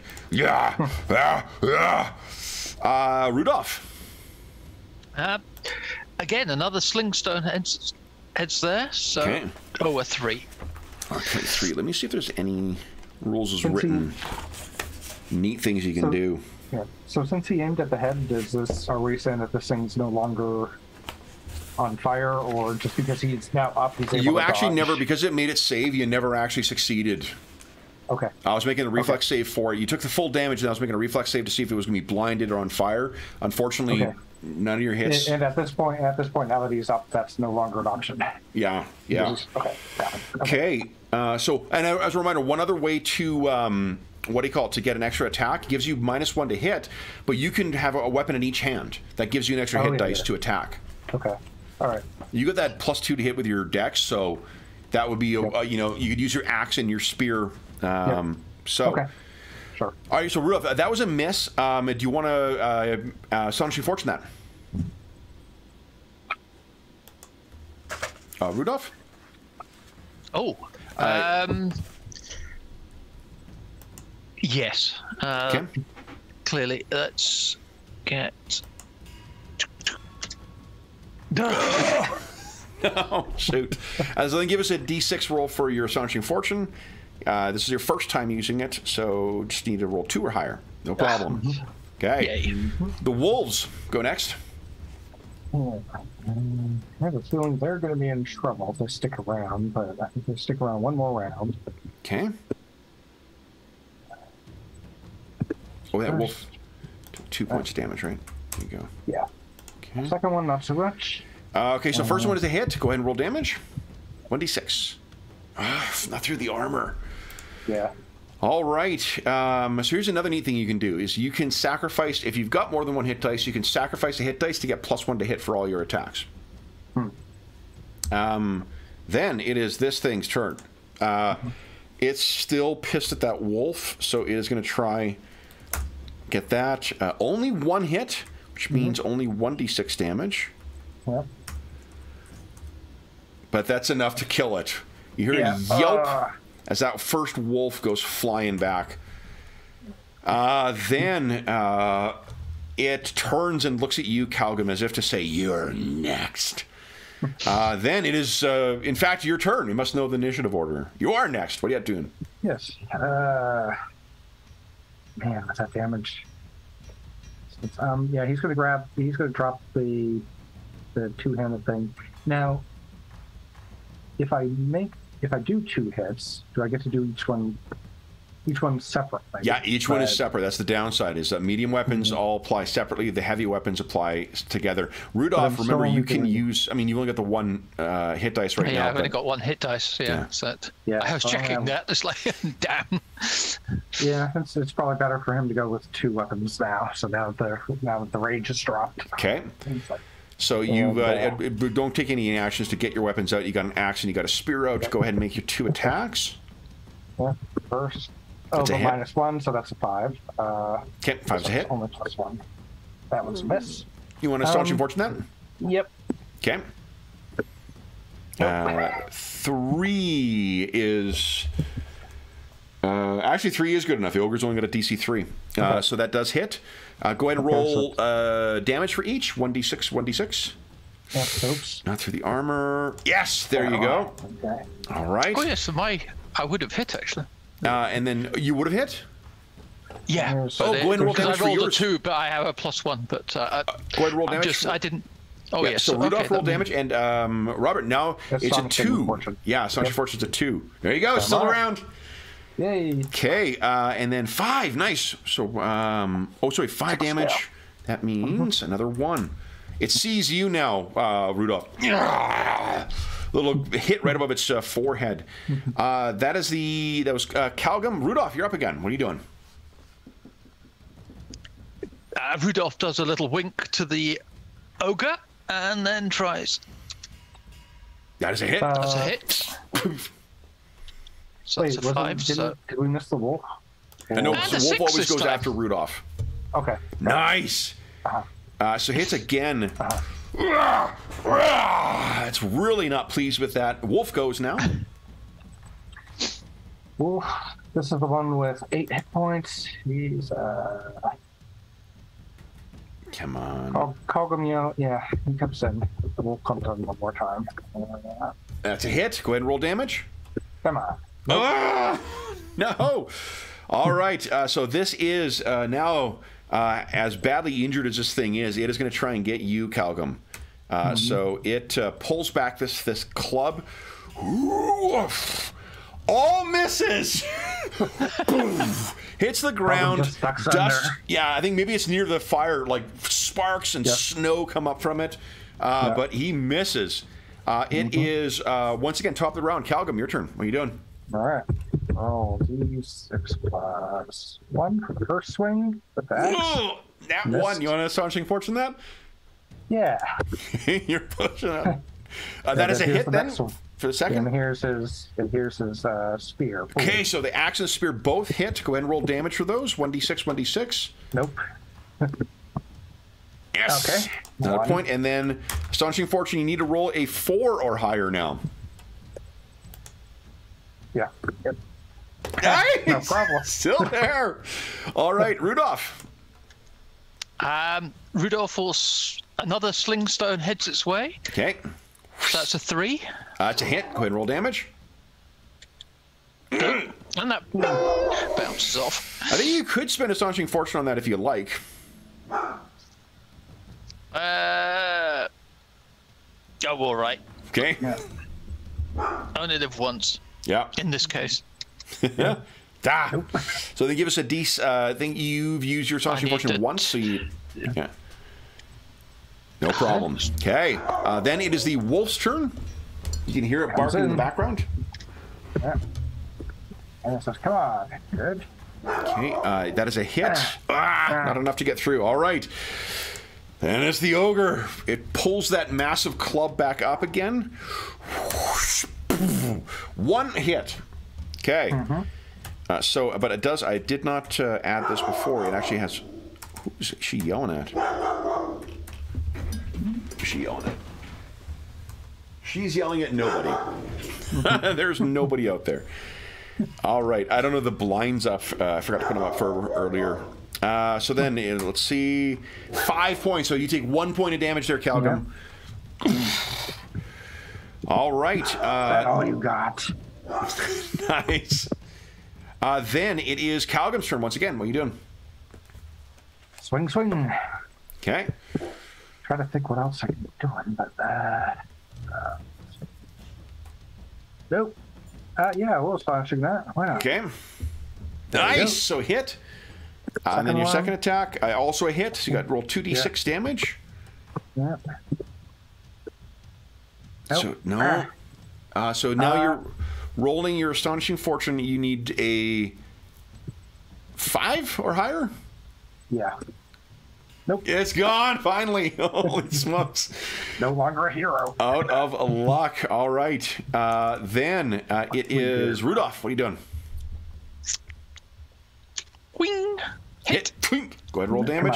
Come on. Yeah. So, bing off it. Darn. Okay. I think probably one way you could implement crits is on a 6 that you reduce the DR by 1. Okay. Yeah. Yeah, that would work pretty easily. Then wolf time. Yep. He goes, and yeah, and then nope. Doesn't hit. Although he's has an idea. Flanking him, so probably gets a +1 to hit. So that probably is a hit. Okay. Go ahead and roll damage. Is there flanking in the game, or are we implementing it?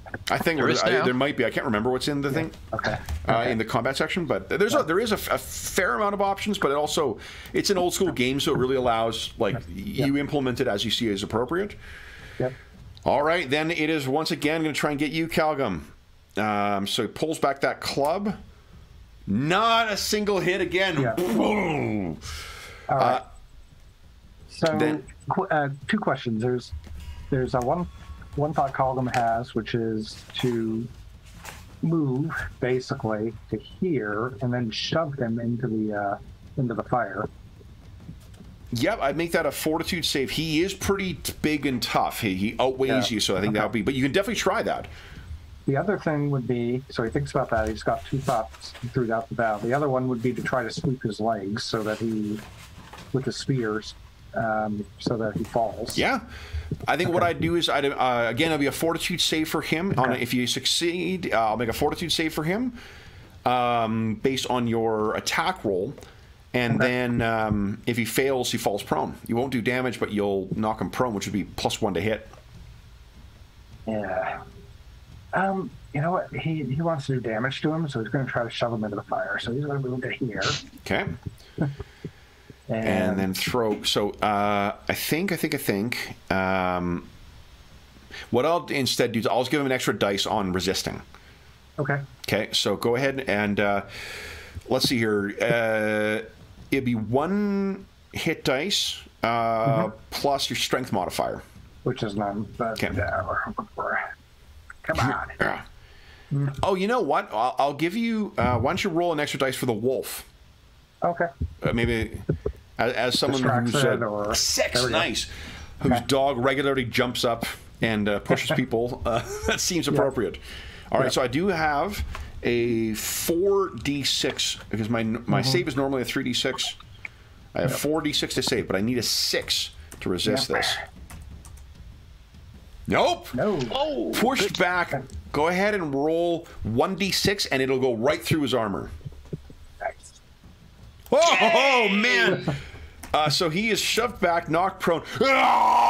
He's howling in pain as this thing is burning onto him. Both you and the wolf have gone. Rudolph, what are you doing? I will move over here and go again. Okay. Try and bullet him. That's a 5. That's a hit. Go ahead and roll damage. Oh, yeah. Want to staunching fortunate? okay, yeah, let's do that. I'm a wild man. 3. There you go. No. You need a 4 to keep your astonishing fortune now. No, it's gone. All right, so then this thing's turn. I'm going to make a reflex save to see if it takes more damage from the fire before it gets out. That's a 2 minus 1, which means I need a 5 or higher. So he gets out without taking damage. And he's up. He probably has reach. So he'll be out, and then he's going to just try and brain you once again, Calvin. He is not pleased with you. That's 1 hit, so it'll be 1d6 plus 1. 7 points, so 3 get through. Boom. Calgum just bares his teeth and growls. The only language you can make out from this thing through its like big, tusk-filled mouth is "Eat you." Then it is Calgum. Your turn again. What are you doing?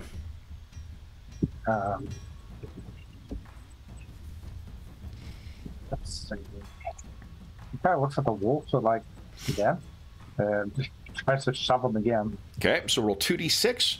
Yeah. Set the difficulty there. Once again, a 6. Holy smokes.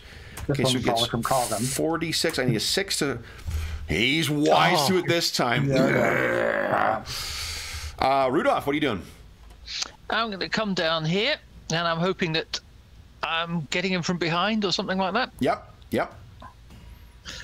So that would be a 3. A 3 is a hit.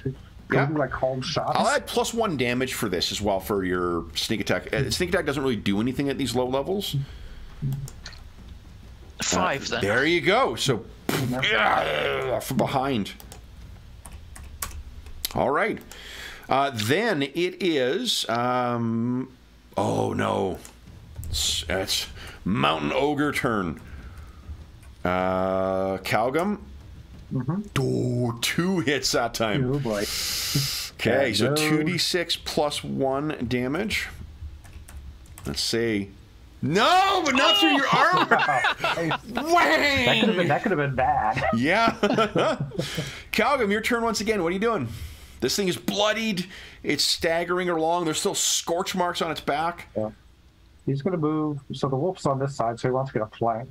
He wouldn't get a flank because of Rudolph, right? It's got to be. No, yeah, in melee, I think is where you have to be. Yeah. So he's going to move back here. He's not going to do the push thing. Okay.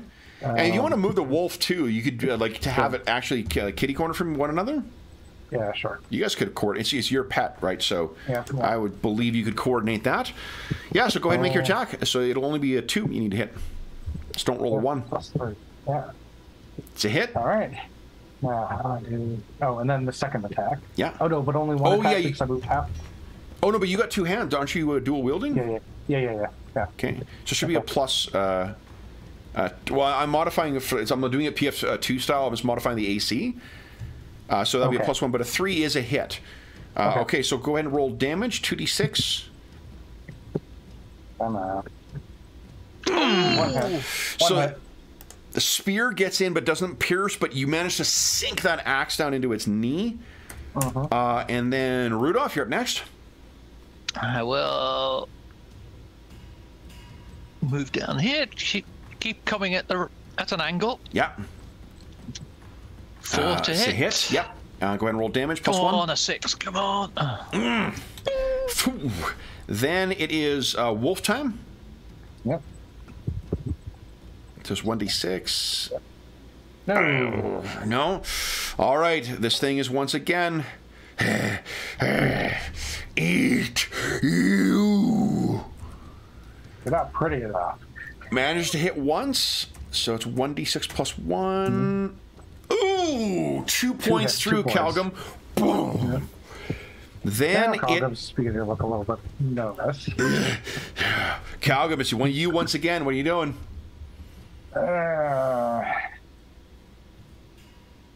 It looks pretty beat up. We're just gonna keep swinging. What else? You could try and disarm it too if you get rid of that heavy weapon. That's the thing that's making it. If it was attacking with its claws, those would be medium. Okay. Sure. He's gonna try to use the. Yeah, he'll try to use the spear. Can I do a disarm with both? Yeah, because you get the -1 to hit, so just roll each. That'll set my difficulty. Total is +2 because it's -1 for the thing, but +1 for the leader. +1 for which? For flanking. Again, I'm using the PF2 rules for it. I'm modifying the AC. Don't add the modifier to hit for flanking. Okay, got it. Yeah. So then. Okay, so your best roll looks like it's a 4. Because you get the plus. Oh, right. Yeah.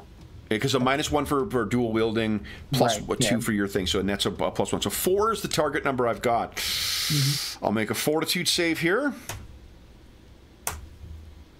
Oh. Okay, Rudolph. Tough ogre.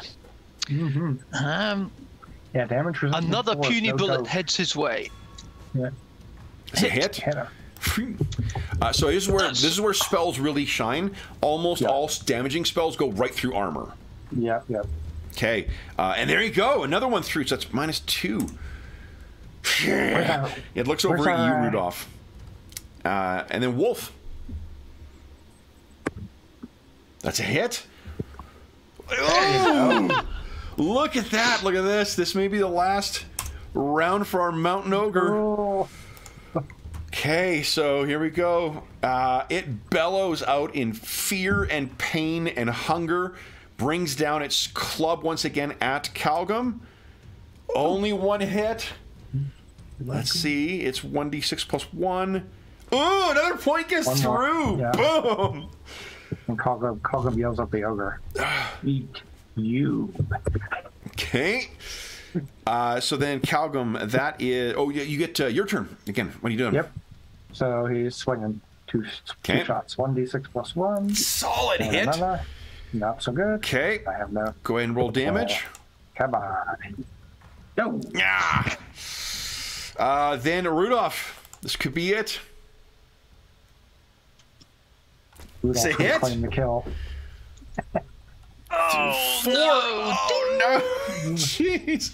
I'm really disappointed because if I had taken this ogre down, I would have killed more ogres than Calgan can even count.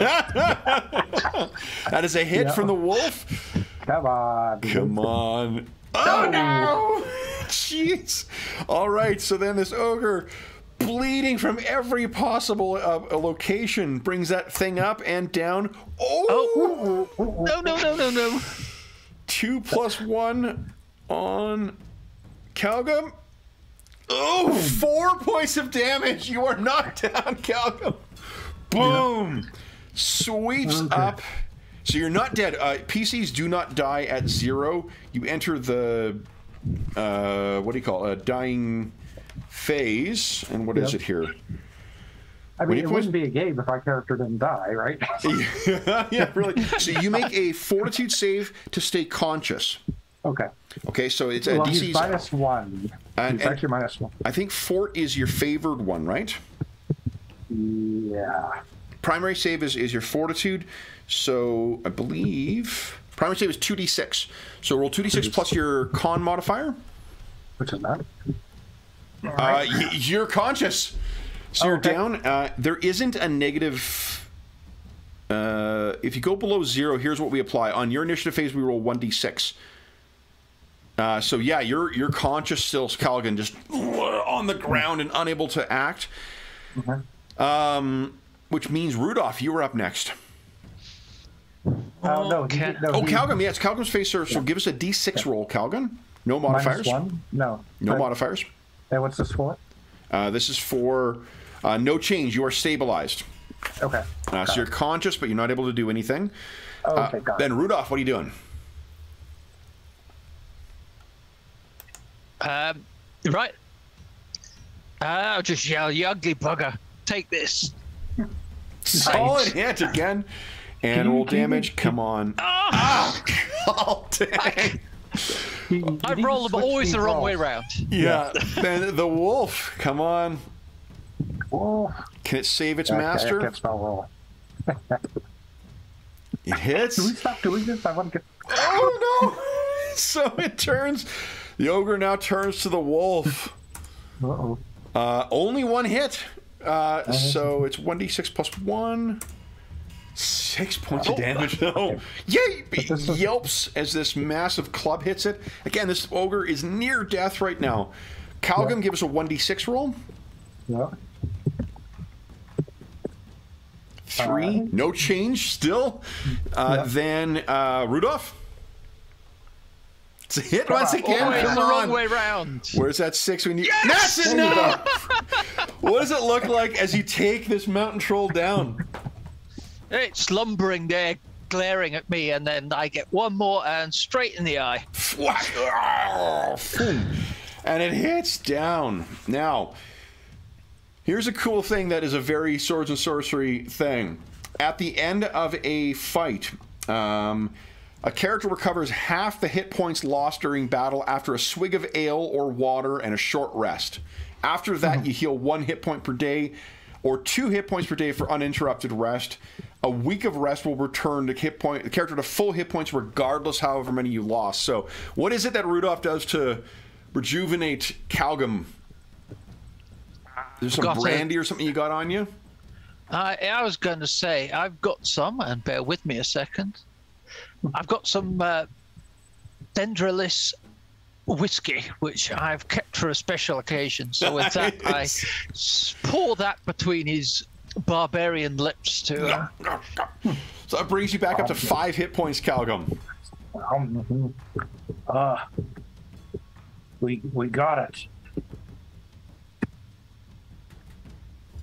So, let's see here. So you'd be at, there you go. And your wolf is still alive. The other, unfortunately, has shuffled off. So so we didn't take our mid-session break. Why don't we take our mid-session break right now? Yep. I just need to grab some more coffee and let Anna Banana out. And then we'll be back momentarily. We'll be back to our mainstream. Maybe we can chat about this game then. There we go. Okay. So for those listening at home, we'll be back momentarily. There we go.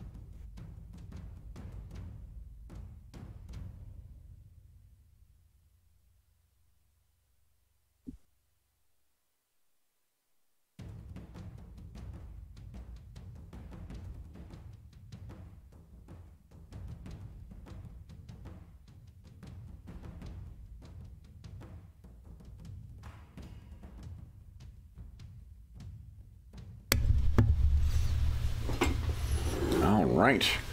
Hey, everybody in chat. Jeffrey, Wayne, Matthew, morning, everybody. Hope you guys are enjoying our dabbling with the what do you call it? Crimson Blades game. This has been pretty cool. Interesting little. So this one you can find on DriveThruRPG. We're playing the I think it's version 2, not the D20 version. It's an interesting mechanic. And we've only seen 2 of the classes, and we have yet to see any spellcasters, but yeah. Interesting game, most definitely.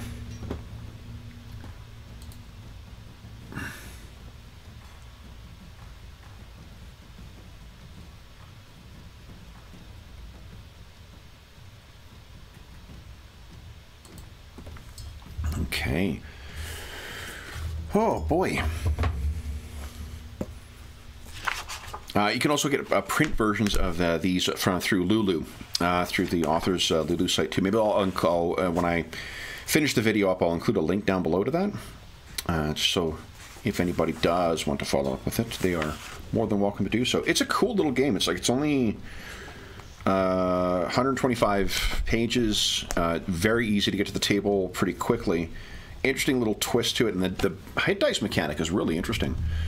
And it made, especially for those like the ogre, with DR seems to make low-level characters a lot more durable than what I would have expected, and definitely made for a tense fight, even with first-level characters. Sorry, James, I was yapping away to myself here and the folks in chat, but it's an interesting little game. Yeah. No, it's cool. It's cool. Mm-hmm.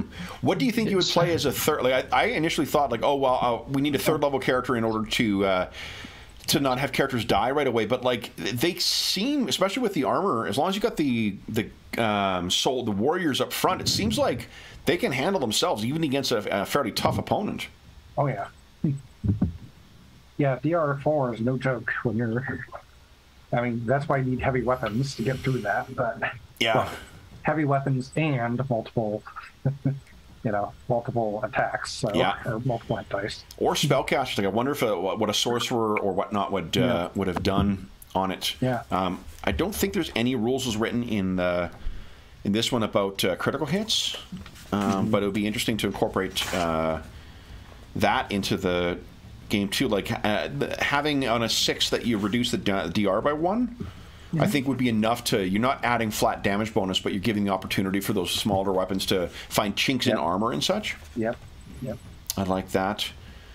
Yeah, I don't know. What would you, so what I was telling James before is I thought that when I initially read the game, I was like, I want to make sure I've got a third-level character so you guys can feel competent or whatnot, but I don't know if I would do that. Like, technically, after your first adventure, so like after your hunt with the ogre or the mountain ogre, that would be an adventure done, so I would let you hit level 2.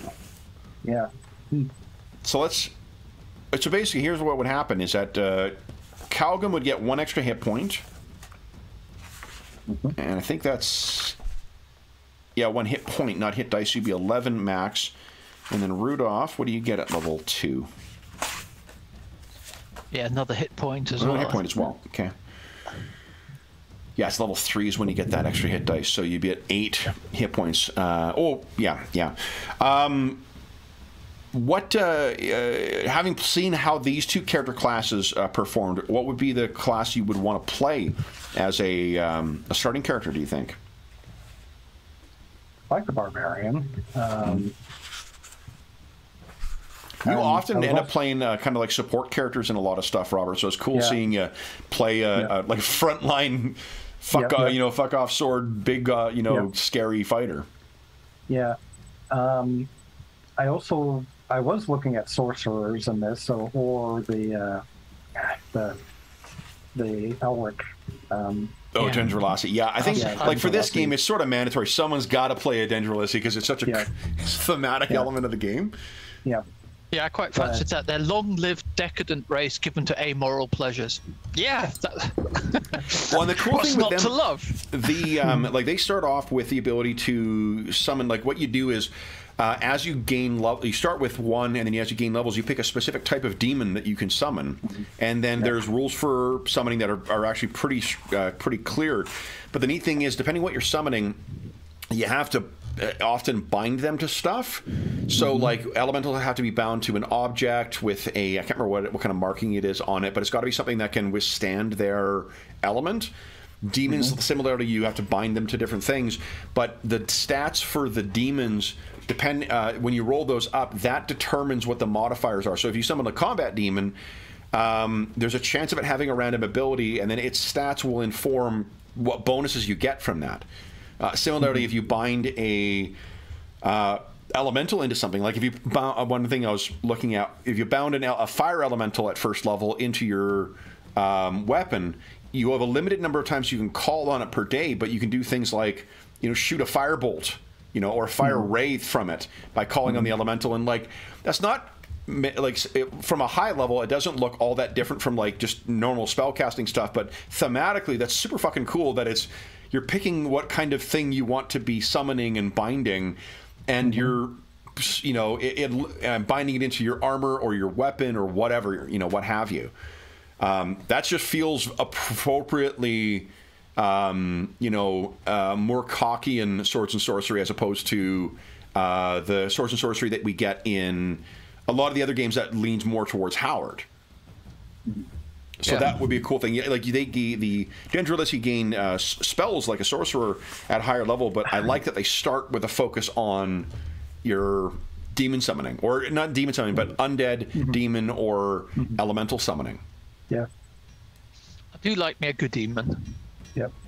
Yeah, I think I would probably stick Barbarian, but yeah. That's cool. Dendro, yeah, like you said, it's like, sometimes it's nice just to, I mean, still have to think a little bit, but... It's one of my memories of a game. My favourite game when I was a kid was one called Dragon Quest. Okay. And what it had was the first and second editions had excellent demons in it. Demon lords and all the rest of it. The third edition suddenly got rid of them. It was all around the D&D panic thing. But up until then, they had fantastic demon lords and everything that you could summon and bind. And that's what you can do in this as well. Is like as you get more powerful, because it's a 10-level spread for the character classes. At higher level, the summoners gain access to Lich Lords and Demon Lords and Elemental Lords. And with the Elementals, the more Elementals you bind, the more chance you have of drawing the attention of the Elemental Lords. The Demon Lords have stats. The Elemental Lords do not, because they are forces of nature that can fucking destroy you. Which, again, feels kind of appropriate for the setting. I loved the minions worked really well in this. Very very light rules. I think I would probably I mean, as you would with a lot of these things, old school games, is I think I would codify a couple of house rules just to flesh out a couple of clear options. I like it's, you can for sure, you can also defend. Actually, we didn't get into this, but there is a defense action in it as well, where if you don't attack and you don't use any of your hit dice for attacks, you gain +1 to your DC. And then spears and polearms can attack from the second rank of fighters. Negotiation diplomacy, something expressly called out. So if you happen to have a decent charisma, you can talk, your way around some things. And backstabbing always gets +1 to hit. It says backstabbing, attacking a prone target, +1 to hit. Yeah, I mean, I think it's an interesting. It's not a dice pool game, but it's definitely feels like it shares some commonalities with that, right? And fighters is neat. Fighters get an extra. They specialize in a weapon and they get an extra hit dice with it right from first level, which feels like a big, seeing how the hit dice can play out. The rage in this is pretty good as well. I like that you're not penalized afterwards, and it's a neat way of modeling it with that extra hit dice. Yeah, and I like the. No, I agree, and I think I like kind of the variable time behind it. Plus, I didn't have to worry too much about someone going berserk and attacking Rudolph, because at least at first level, you're probably not going to be berserk the whole time. so or raging the whole Yeah. time. So, yeah, I liked how it. easy it was to improvise stuff as well. Like being able to the idea that the core mechanic is like setting a difficulty that someone else needs to beat. That's a pretty cool way of and adding the extra hit dice in for assistance, almost like an advantage in D&D. That's also a very fucking cool thing. You can picture how, like, if you've got more, hirelings or whatnot, you're all piling in trying to push this ogre over. There's a better chance of you getting the success. I like that quite a bit. And then if you have a strength modifier, it really makes those modifiers matter, because a +1 or a +2 really seems to make a big difference. Yeah. Yeah. And I think the damage reduction thing is always really important for the fighter stuff. Definitely. Because otherwise, that was always my thing with some of the old school games that, got OSC, and it's beautiful. It's beautifully done. It's top tier, but, at low levels, you're so utterly flimsy, as a fighter, because there's no DR. You just get, a couple of unlucky rolls and you're gone. I really like how this models the D&D has, since the 80s has found at times has dabbled with the idea of adding DR to the game, and I just don't think it really, because the game wasn't built ground up for it. It's always a weird mix. I like the way they incorporate it in Hyperborea, or in Astonishing Swordsman and Sorcerers of Hyperborea, depending on what edition you're playing. This I like, even again, because it's built in a very different way. This is fucking great. Like, I love the idea that if you want to, pile on a bunch of plate mail, you're going to have that DR8, but you're going to be easier to hit, so the likelihood of you getting tagged by a heavy weapon is higher. And I love that sorcerers, because they got magic missile at first level, if you are lucky enough to have it in your grimoire, cuts right through it, and the environmental factors like fire and whatnot, same thing too, like it cuts right through the armor. That's pretty fucking cool. It allows you to have your cake and eat it too, and I like that the monsters incorporate it, because when I have tried to incorporate it in D&D, it just has been a weird fit, and it made the characters feel like chumps. But it was neat seeing you come up with a strategy to try and get, maximize damage from it. Yep. Yeah. And then you can imagine how it would, especially with the classes that have more of the chatty stuff, like the griot and the mountebank, of being able to, like, how that would flesh out some of the role-playing parts of the game as well. You could have a whole part of that mechanically in the game, in addition to just whatever normal role playing you'd have playing a role playing game. So cool stuff. What closing thoughts on it, guys? I'd play it again. Yeah, no, it's fun. To be honest, this must be one of the first, semi old school games I've played in. Oh, nice. Almost full stop. Not from everything I've played really since I came back has been fairly modern, or things like BRP, which are so different. Yeah, it's to be honest, because we've been C&C is a old school game, but I mean it is a game that it takes advantage of modern mechanics and incorporates some new modern mechanics in it. So I don't really count it as an OSR. No. Yeah, you're right, because game. I have played that, of course, but it didn't feel old. No, that one feels this old school D&D feel to it at all. It felt quite a modern game. But it feels like the thing that felt fun about this. I mean, it was a fun fucking session, and I enjoyed playing with you guys all the time. But the seeing how exciting each of those dice rolls was really fucking cool. Like, it was, it's that sort of, sit around with some scratch paper and a handful of D6s, and you're just, having a really good, fun, tactical, there's a game that's there beyond just roll a D6 and do all the heavy lifting with narrative. There were meaningful decisions you guys were making over the game mechanics and how you were proceeding with things.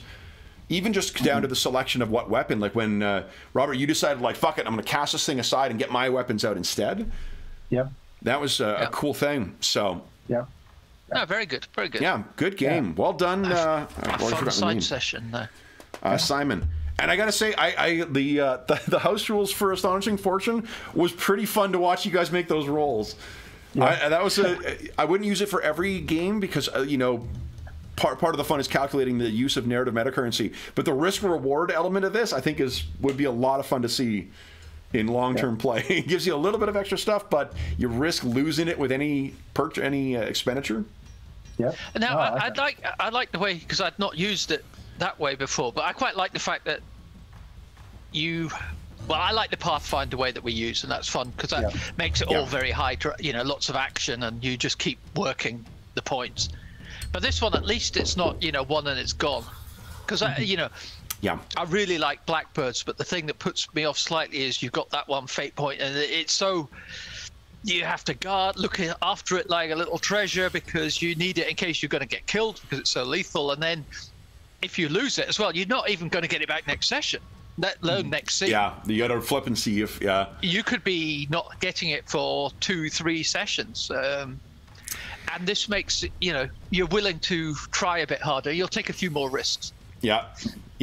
And then I think, I haven't decided how I thought for a moment, of like, when you get more fate dice, you will, you'll roll more. And one thing I thought initially when I wrote them, it was half the level rounding up +1, and then I was like, that might be too powerful. But I don't know now. I mean, like, because if you track the chance of losing it with how many times you've called on fate, then by the end of, even if you had 2 or 3 points of Astonishing Fortune, by the end, you're going to be rolling 6s, so you're pretty much going to be losing them all the time anyway. So it gives you both the risk-reward stuff, and that's exciting of maybe holding on to that, and when you are down to that last chance, if you roll that 6 and you're like, I keep it, oh, thank God. That's a pretty cool thing. I like the recovery, too. Feed him some booze and he'll be at half hit points again. Yeah. It's a cool thing. Yeah, cool. I was just reading a little bit of the Barbarians of Lemuria thing, too, in our break, and they have a cool mechanic there, at least in the newer version, where if you want to go up a level, you have to describe how you blew all of your money and treasures, on booze and women and whatnot. so basically you start each level with nothing. It looked really interesting as well too, and I hear it's just a ton of fun to play. The reason, partly because I'm reading that Elric comic right now. So that was and for those listening at home, what I'm talking about is Titan Comics, which is I think a French publisher has this Elric comic that just came out that is fucking amazing. So I was thinking of that in part, and also the whole rolling a bunch of d6s and rolling dice pools for it. It just seems that's a really interesting and unique. This game is from 2014 as well. So it's not. This is not something that's following the coattails of the Year Zero or those Free Lagan games. This is a game that was thinking of something completely different on its own, which is pretty cool. Yeah. Oh, very good. Well, you've convinced me. I've already queued up that Elric one nice. Kindle, so I'll pop that after the thing, and then that can get me looking at this again afterwards. Excellent. Any closing thoughts on Crimson Blades, guys? Yeah, a lot of fun. Yeah, like Moves I said, I'd love to play it again. Nice. All right, then. So for those listening at home, thank you so much for joining us for our impromptu session of the Crimson Blades Dark Fantasy RPG, as is always the case. If you have any comments, questions, or concerns regarding the game we played or the characters of the session, please don't hesitate to leave a comment in the comment section down below, and I'll endeavor to reply in a timely fashion. In addition, there's a link down below to the Dungeon Musings Discord server. While we do not have a channel dedicated to Crimson Blades there, we do have channels dedicated to every other game we run on the channel, and an assorted games channel where we could probably talk about this one and a bunch of other stuff. There's a terrific community that has built up over there, and you are more than welcome to join us over there. There's also a link down below to our friends at Noble Knight Games. Noble Knight Games is the preeminent unionized retailer of hard-to-find and out-of-print RPGs in North America. Not only do they have an amazing selection of new role-playing games, board games, and card games, they have an unparalleled selection of hard-to-find and out-of-print RPGs. And if they don't have in what you're looking for, you can often put it on a want list, and they will send you an email when it comes in. If you purchase $10 or more through their website, be sure to enter the code THEMUSE at checkout, all caps, all one word, and you will save yourself 10% on your purchase. There's also a link down below to something called Heroes Save Villages. That is the charity fundraising campaign we run on the channel. It benefits the SOS Children's Villages International Charity, a really terrific organization active in over 130 countries, benefiting over 80,000 orphan and abandoned children, including ongoing relief efforts in Ukraine and the surrounding countries at the time of recording. All donations that go through that link go directly to SOS Children's Villages International. None of it comes to the channel or any other middleman. Just goes to help out the kids who benefit from their services. And it's a very small way of saying thank you. For every $25 Canadian that you donate, you'll get one chance to win the grand prize or one of the other great prizes in our next charity raffle, which will be at the end of the month. Grand prize is a copy of this right here, the Beetle and Grimm's Platinum Edition Spelljammer Adventures in Space. That is my copy there, but we have a brand new copy still in the shipping that the grand prize winner will win. If you're not familiar with it, it's just got a ton of great material in it. If you don't win that, there still are a ton of other great prizes you can win, including a chainmail dice bag made by our resident armor smith, Dave. There's a bunch of stuff in the Dungeon Musings Red Bubble Shop, and there's a bunch of other cool gaming stuff sitting in my guest room that we'll be giving away as prizes as well. So tons of great prizes, and best of all of it goes to help out some kids who could really use some help. Last thing I will say is a huge thank you to Robert and James. Guys, thanks so much for giving us a try today. That was, you know, I'm so glad. When I woke up this morning, before I got up, I was feeling a little headachy, and I'm like, I don't know about the session. I am so glad we got up and played, because this is a really fucking fun game. Really cool. Yeah. It's very good. Yeah. It's fun. Thanks. Then, for those listening at home, we'll be back with The Witcher in 2 weeks' time. But until then, we hope that we gave you a few hours to take your mind off the troubles of our world and think about the troubles that our Crimson Blade heroes have encountered. That troll was pretty fucking awesome. That was a really fun fight. And until we see you again, stay safe, stay healthy, and happy gaming.